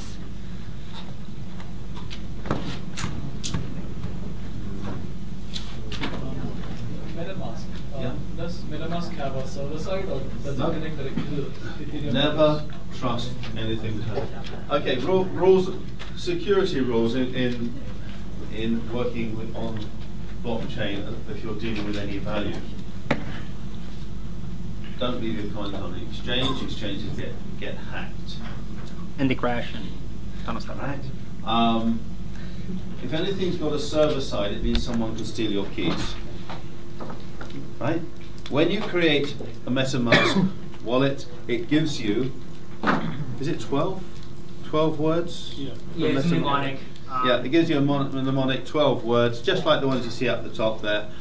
Using those, and a formula called BIP39, you can regenerate the private key, public key pair. When you get, so MetaMask tells them you're supposed to write them down. Don't be like the clever person who stored it in what's he called, Evernote. and then found Evernote got hacked, and so she lost her private keys and she lost all her ether. So yeah, right? There's some magic here. Like for example, if I use the same mnemonic, do not use, this is a popular mnemonic. Do not use it like in any of that stuff. If I enter it here, okay, invalid mnemonic. Why? What is it invalid? Because there's an extra line. Yeah, maybe there's an extra line. B49.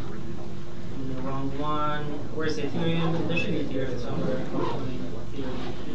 Probably under E. It's a root key. So I used this. No, still not. 12 words, not 15. Right. Thank you, sir.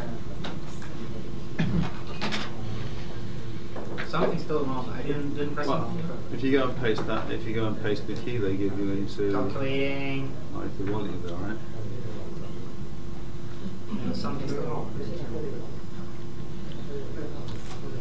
I did finish no. So basically, in theory, it should be creating like the same list of key pairs as I have right now. Which network are you connected to? Huh?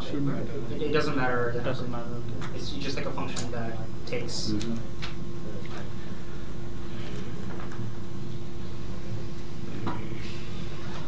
don't know.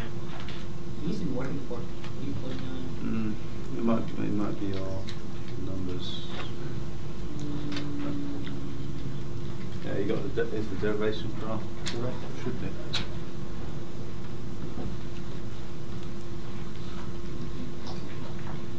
I don't know. Okay. But given the BIP39 function, it doesn't give, though that phrase does not give you one address, it gives you a sequence of addresses, right?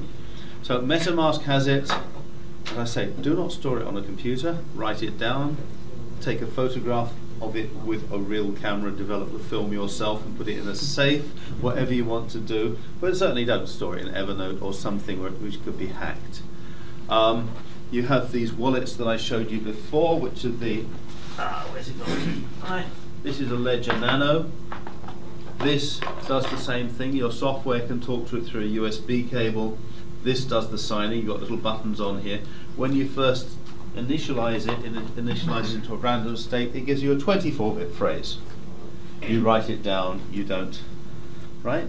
And if you do that, you might also want to think about some way that you can distribute it to a few relatives so that if you pop off, wife and family can be looked after, or husband and family, or whoever, right?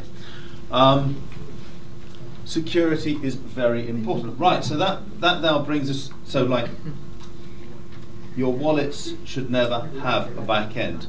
Most of the phishing attacks that take place are fakes of sites like MyEtherWallet, where they put a back end on it. They ask you to upload the JSON file, put in the password, which is exactly what MyEtherWallet does. MyEtherWallet does everything in the browser. The moment they've got a back end, they got your file, they've got your password. The next thing you know is you've lost all your ether.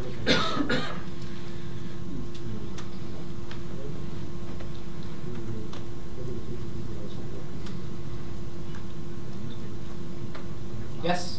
Questions? Clear on like requiring the API file and interacting with it further? I have one or two. I still have one or two T-shirts, but I have XXL and X. I think XXL and XL. If you've got any big people here, if you'd like a T-shirt, come and see me. Okay. No, shall we go ahead? T-shirt, just thank you. Okay. Come and grab a T-shirt. I don't need one. I'm okay. Cool. Thanks you guys for coming. Hope it was not too overly confusing. If it was confusing, feel free to continue asking questions in the chat.